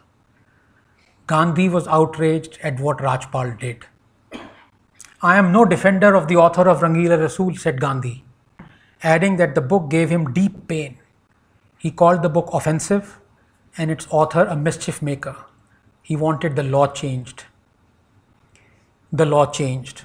In came the dreaded IPC section 295A, calling for punishing those who hurt religious sensibilities. And the India of the kind Ambedkar had imagined, an India proclaiming liberty and freedom of expression, changed forever, for the worse. The dismantling of Gandhi's sainthood by Ambedkar took a decisive turn in the late 1920s. It is revealing that of the 98 weighty volumes that make up the collected works of Mahatma Gandhi, Ambedkar's name doesn't figure till the 53rd volume. From then on, there is a veritable Cambrial explosion, and Ambedkar features regularly and copiously. The build-up to the Pune Pact, the Temple Entry Bill, the state of the so-called depressed classes, and tellingly, Gandhi's anxiety that Ambedkar and not he was the true representative of Dalits. Gandhi could not stomach the rise of Ambedkar. Time and time again, he tries to show Ambedkar his place, is patronizing to the extreme, displays uncharacteristic rudeness, and gets into banal contests as to who truly represented Dalits.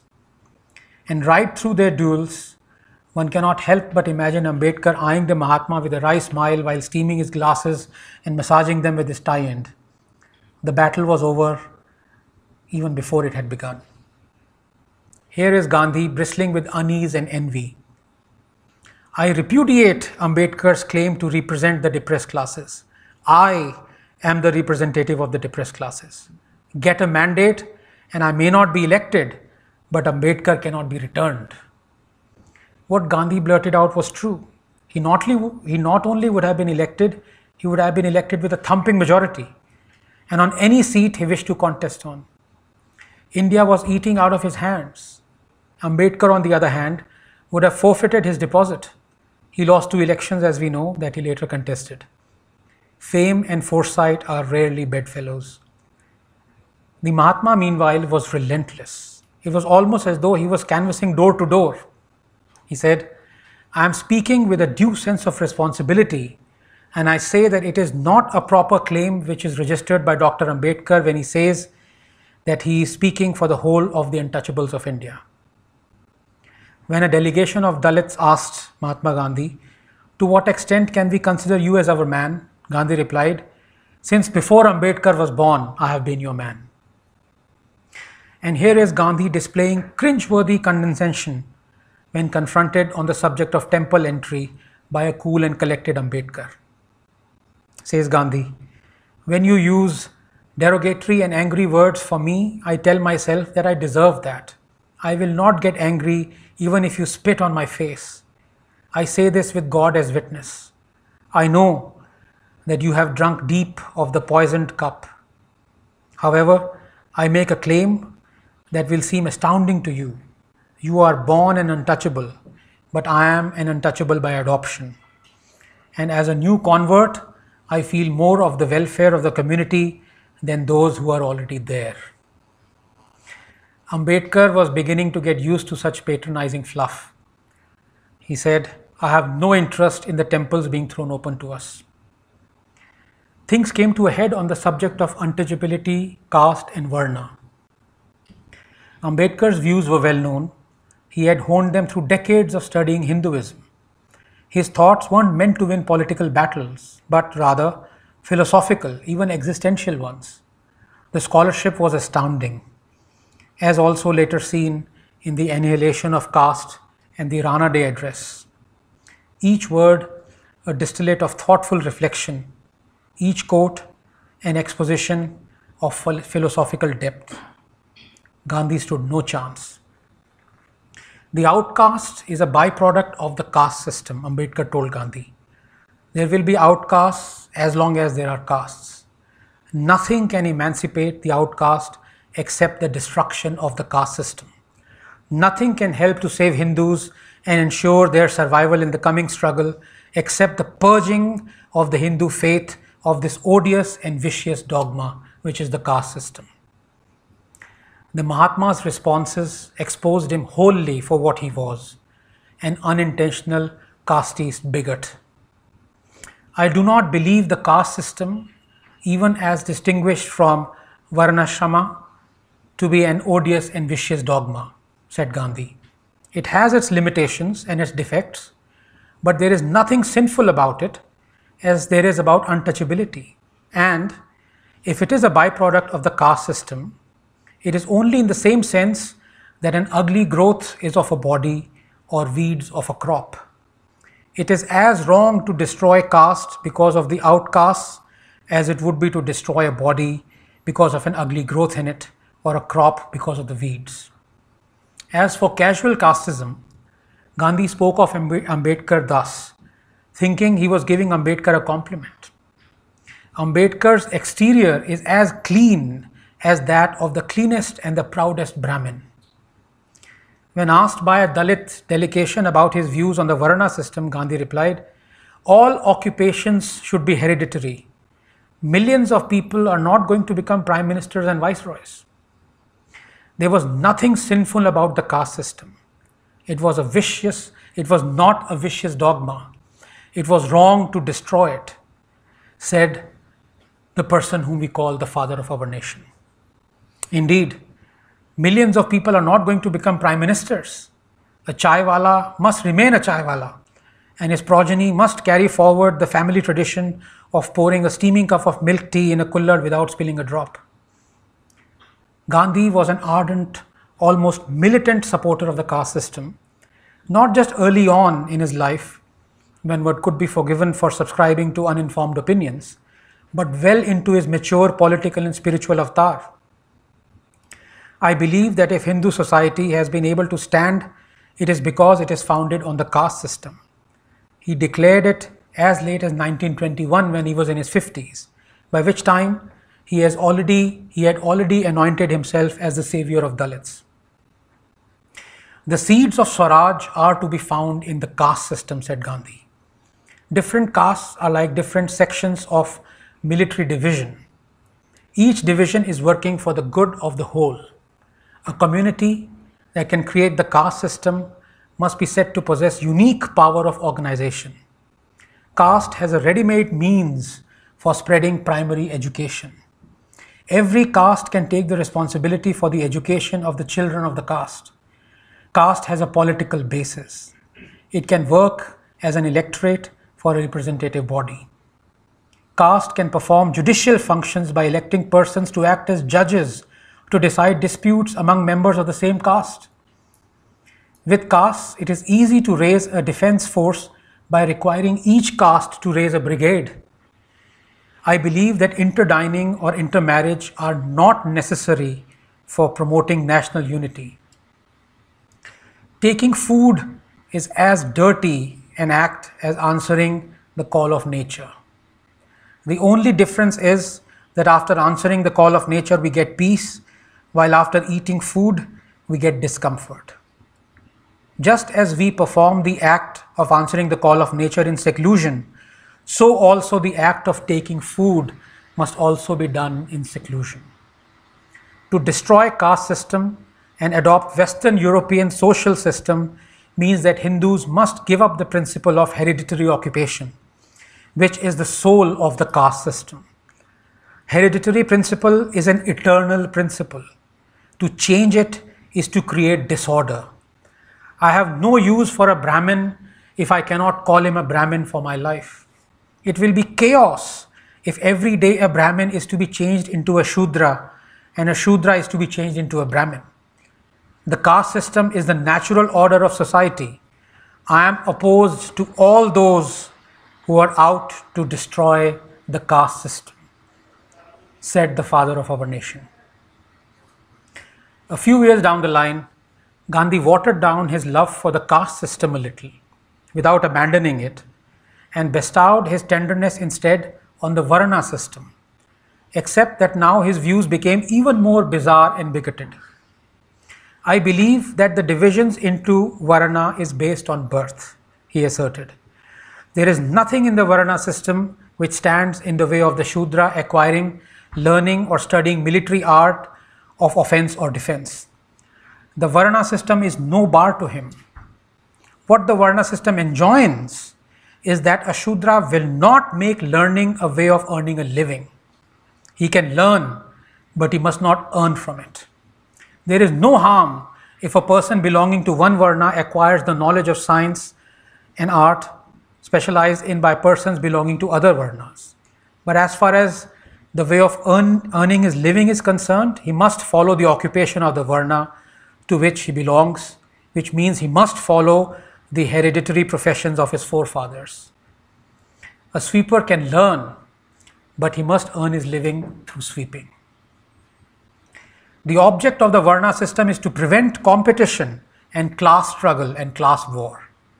I believe in the Varna system because it fixes the duties and occupations of persons. Varna means the determination of a man's occupation before he is born. In the Varna system, no man has any liberty to choose his occupation. His occupation is determined for him by heredity. These then were the views of the self-anointed redeemer of Dalits, that a Shudra should gain and dispense knowledge, fight in war, do business, but he must earn his living through serving others. Reading, fighting and doing businesses were to be his hobbies, nothing more. One cannot but appreciate the Herculean restraint Ambedkar would have had to exercise in the face of such bizarre theories. In fact, Gandhi had become the supreme test for ahimsa himself. There was no way out. The Mahatma just wouldn't admit he could be wrong, that he was building a house of cards, while tormented by a sneezing fit. Sadly, his crude, unscholarly churnings only increased in their ferocity and obstinacy with time. Even as he could see, he was on thin ice. Hereditary Varna Shastra Dharma was Hinduism's greatest gift to mankind, he said. While what Ambedkar desires, he complained, is complete destruction of Varnashrama Dharma of his imagination. Varnashrama to him means the essence of superiority and inferiority. I admit that today Varnashrama does mean that, if it also means much more, but the evil of high and lowness is represented by untouchability. When therefore the latter is demolished, Varnashrama will be purged of the very thing for which Dr. Ambedkar abhors it. This was total nonsense, and Ambedkar told him as much. I shall have nothing to do with Varnashrama that would keep me and mine forever at the bottom of the social scale. On caste and cruelty of it, Ambedkar's masterpiece, The Annihilation of Caste, remains unsurpassed in its literary distinction and sheer raw energy. It has the power to move mountains, but not saints.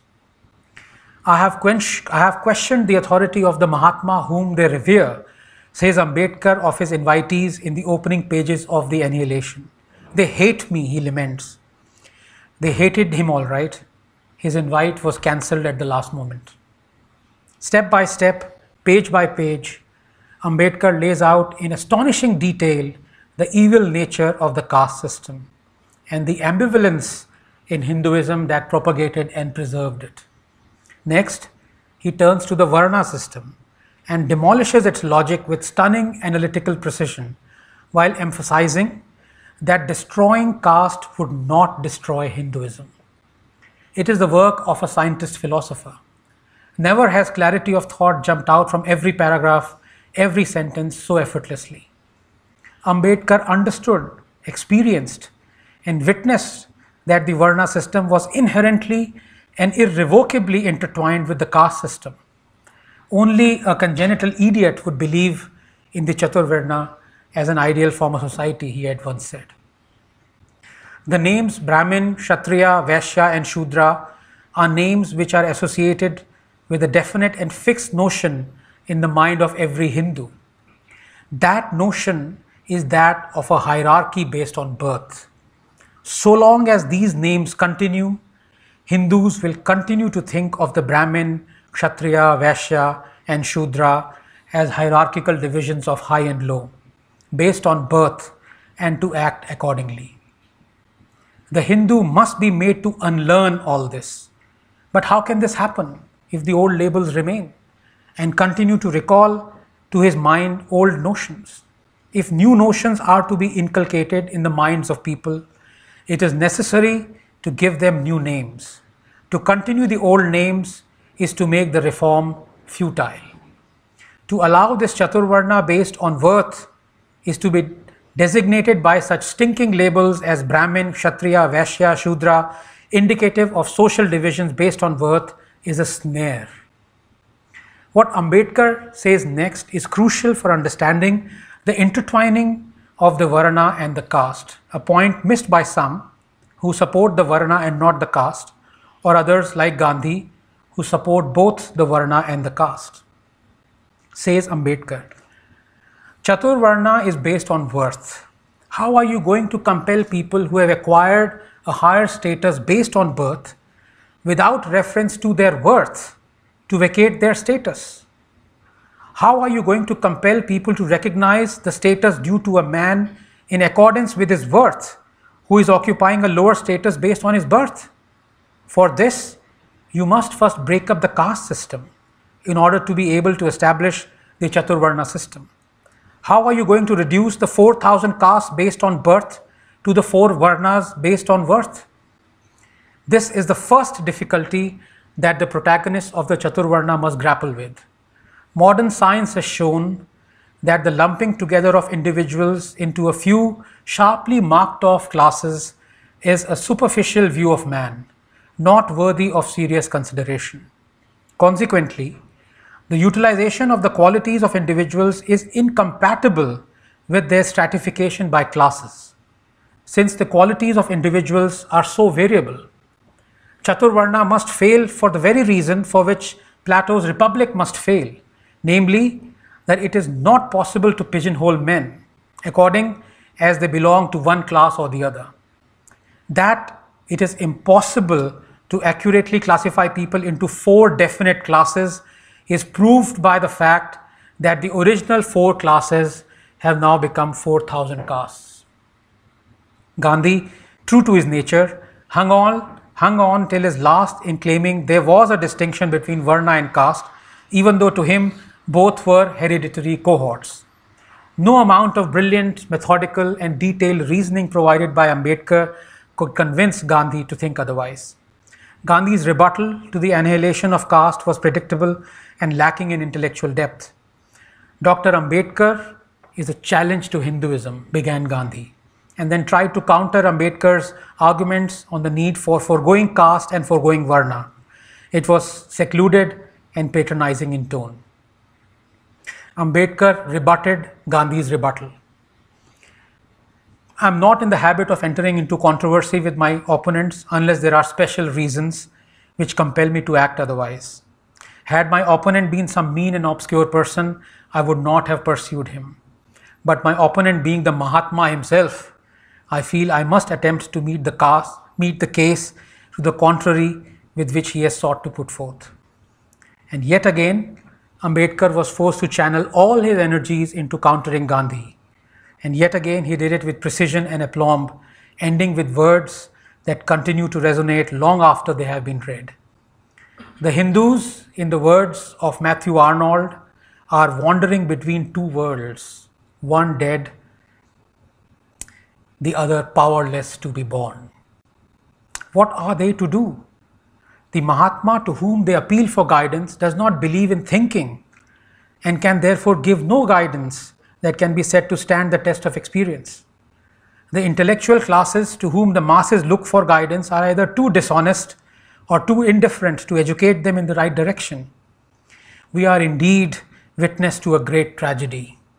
In the face of this tragedy, all one can do is to lament and say, "Such are thy leaders, O Hindus." Ambedkar's dismantling of the Mahatma was not linear or chronological in the sense that his rebuttals and critiques were not always immediate follow-ups responses to Gandhi's arguments. But Ambedkar made sure he never missed an opportunity to critique them in the strongest possible terms, even if years had lapsed since they were uttered. And it is then that one realizes what Ambedkar was up to.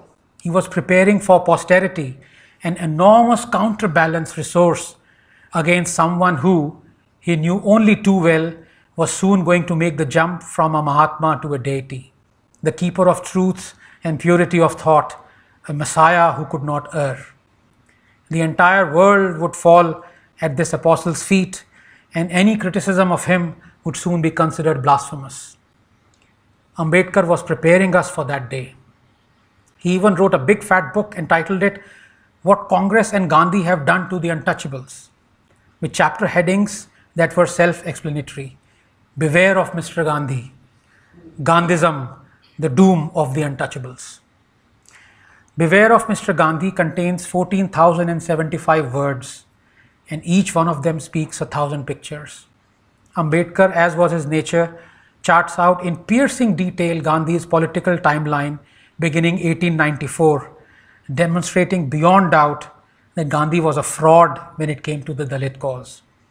In the next chapter, Gandhism, the doom of the untouchables, Ambedkar unwaveringly peels away all vestiges of Gandhi's remaining credibility and his principles, leaving the reader breathless. From caste to Varna, to economy, to Hamlet utopia, to industrialization, to class war, to coercion, to starvation, blackmails, to appeasement, the point-by-point expose is unnerving to say the least. "Stop, Baba Sahib, stop for the love of God," cries the reader. "This is our Mahatma you are taking on, the great soul, the father of our nation, the saint who adorns our currency notes, the apostle who cannot be faulted. Stop, I beg of you." What Congress and Gandhi have done to the untouchables is one spectacular demolition of Mahatma Gandhi, just as the annihilation of caste was of the proponents of Varna and the caste system. Indeed, it could so easily have been titled The Annihilation of Gandhi. Some claim that the Congress banned this book, although one could find no evidence of this. In any case, very few know of its existence, and even fewer have read it. Just as well, because after absorbing its content, chapter and verse, one is forced to reflect on who really was this man who we call Mahatma and the father of our nation. Ambedkar had, of course, reflected on this very question for decades. In a rare radio interview to the BBC, 1 year before his death, he explained the duplicitous core of Mahatma with chilling lucidity. I knew Gandhi better than most people because he opened his real fangs to me. And if you hear the audio, he stretches the word fangs. It's like, because he opened his real fangs to me. You can feel Ambedkar. And I could see the inside of the man. Gandhi was all the time double dealing. He ran a paper in English and another in Gujarati, like Mr. Shahid Siddiqui does. He runs it in Hindi and in Urdu and in English. Gandhi was all the time double dealing. If you read them both, the English and the Gujarati version, you will see how he was deceiving the people. In the English paper, he posed himself as an opponent of the caste system and untouchability, and that he was a Democrat. While in the Gujarati one, he supported the caste system and professed all the orthodox dogmas that have kept India down all through the ages. Someone ought to write his biography by making a comparative study of the statements he made in these papers. And it's amazing, this is almost 70 years since Ambedkar said it, no one has written this biography. The West reads only the English paper. Gandhi never wanted real upliftment of the Dalits. All he cared about were issues of absolutely no consequence to us, like temple entry. Gandhi was never a reformer. Howsoever strong and however filthy be the abuses that the Congress press chooses to shower on me, said Ambedkar once, I must do my duty. I am no worshipper of idols. I believe in breaking them. I insist that if I hate Mr. Gandhi, I dislike him. I do not hate him. But if I dislike him, it is because I love India more. That is the true faith of a nationalist. I have hopes that my countrymen will someday learn that the country is greater than the men. That the worship of Mr. Gandhi and service to India are two very different things and may even be contradictory to each other. Ambedkar was not Gandhi. All his life he tried, but he could not touch in Indians that which Gandhi could. But Ambedkar, as I said, he touched the mind.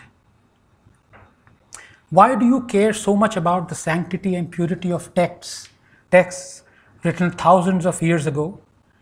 You care because it touches your soul. You don't let your mind touch it for fear of negation and rejection of it. Who is your father? Is there such a thing as a father? Remove yourself from all the emotions that blood has given you possession of. Remind yourself that you are the creation of pure chance, that a sperm met an egg and then the cells divided, and then post-delivery, it just happened that you weren't swapped with another baby whose sperm and egg carriers were of a different religion. 155 million infants aged less than 3 are considered religious in our country. They have been catalogued as Hindu and Muslim and Sikhs and Christians. That no one seems to mind. What we do mind and care about is that Mahatma Gandhi must be the one and true father of our nation. What do you see on your deathbed? What is your legacy? It is then, in summation, up to us, the inheritors, to decide who should we draw inspiration from. The one who touched our soul or the one who touched our mind. The one who touched our soul because in him We saw our own inadequacies and wrongs and selectivity and illiberalism and bias and hurtful eccentricities and discrimination and social Darwinism and appeasement and casteism and duplicity and luditism and pettiness and acceptance of religious hatred and condoning of holy book bigotry and orthodoxy and all those ills that we want hidden away in some corner. Or the one who touched our mind, because in him we saw an anger and an urgency to reform and a cry in the wilderness to shun the grey. Let there be no doubt, there isn't in my mind, the real father of our nation is Bhimrao Ramji Ambedkar. Thank you very much.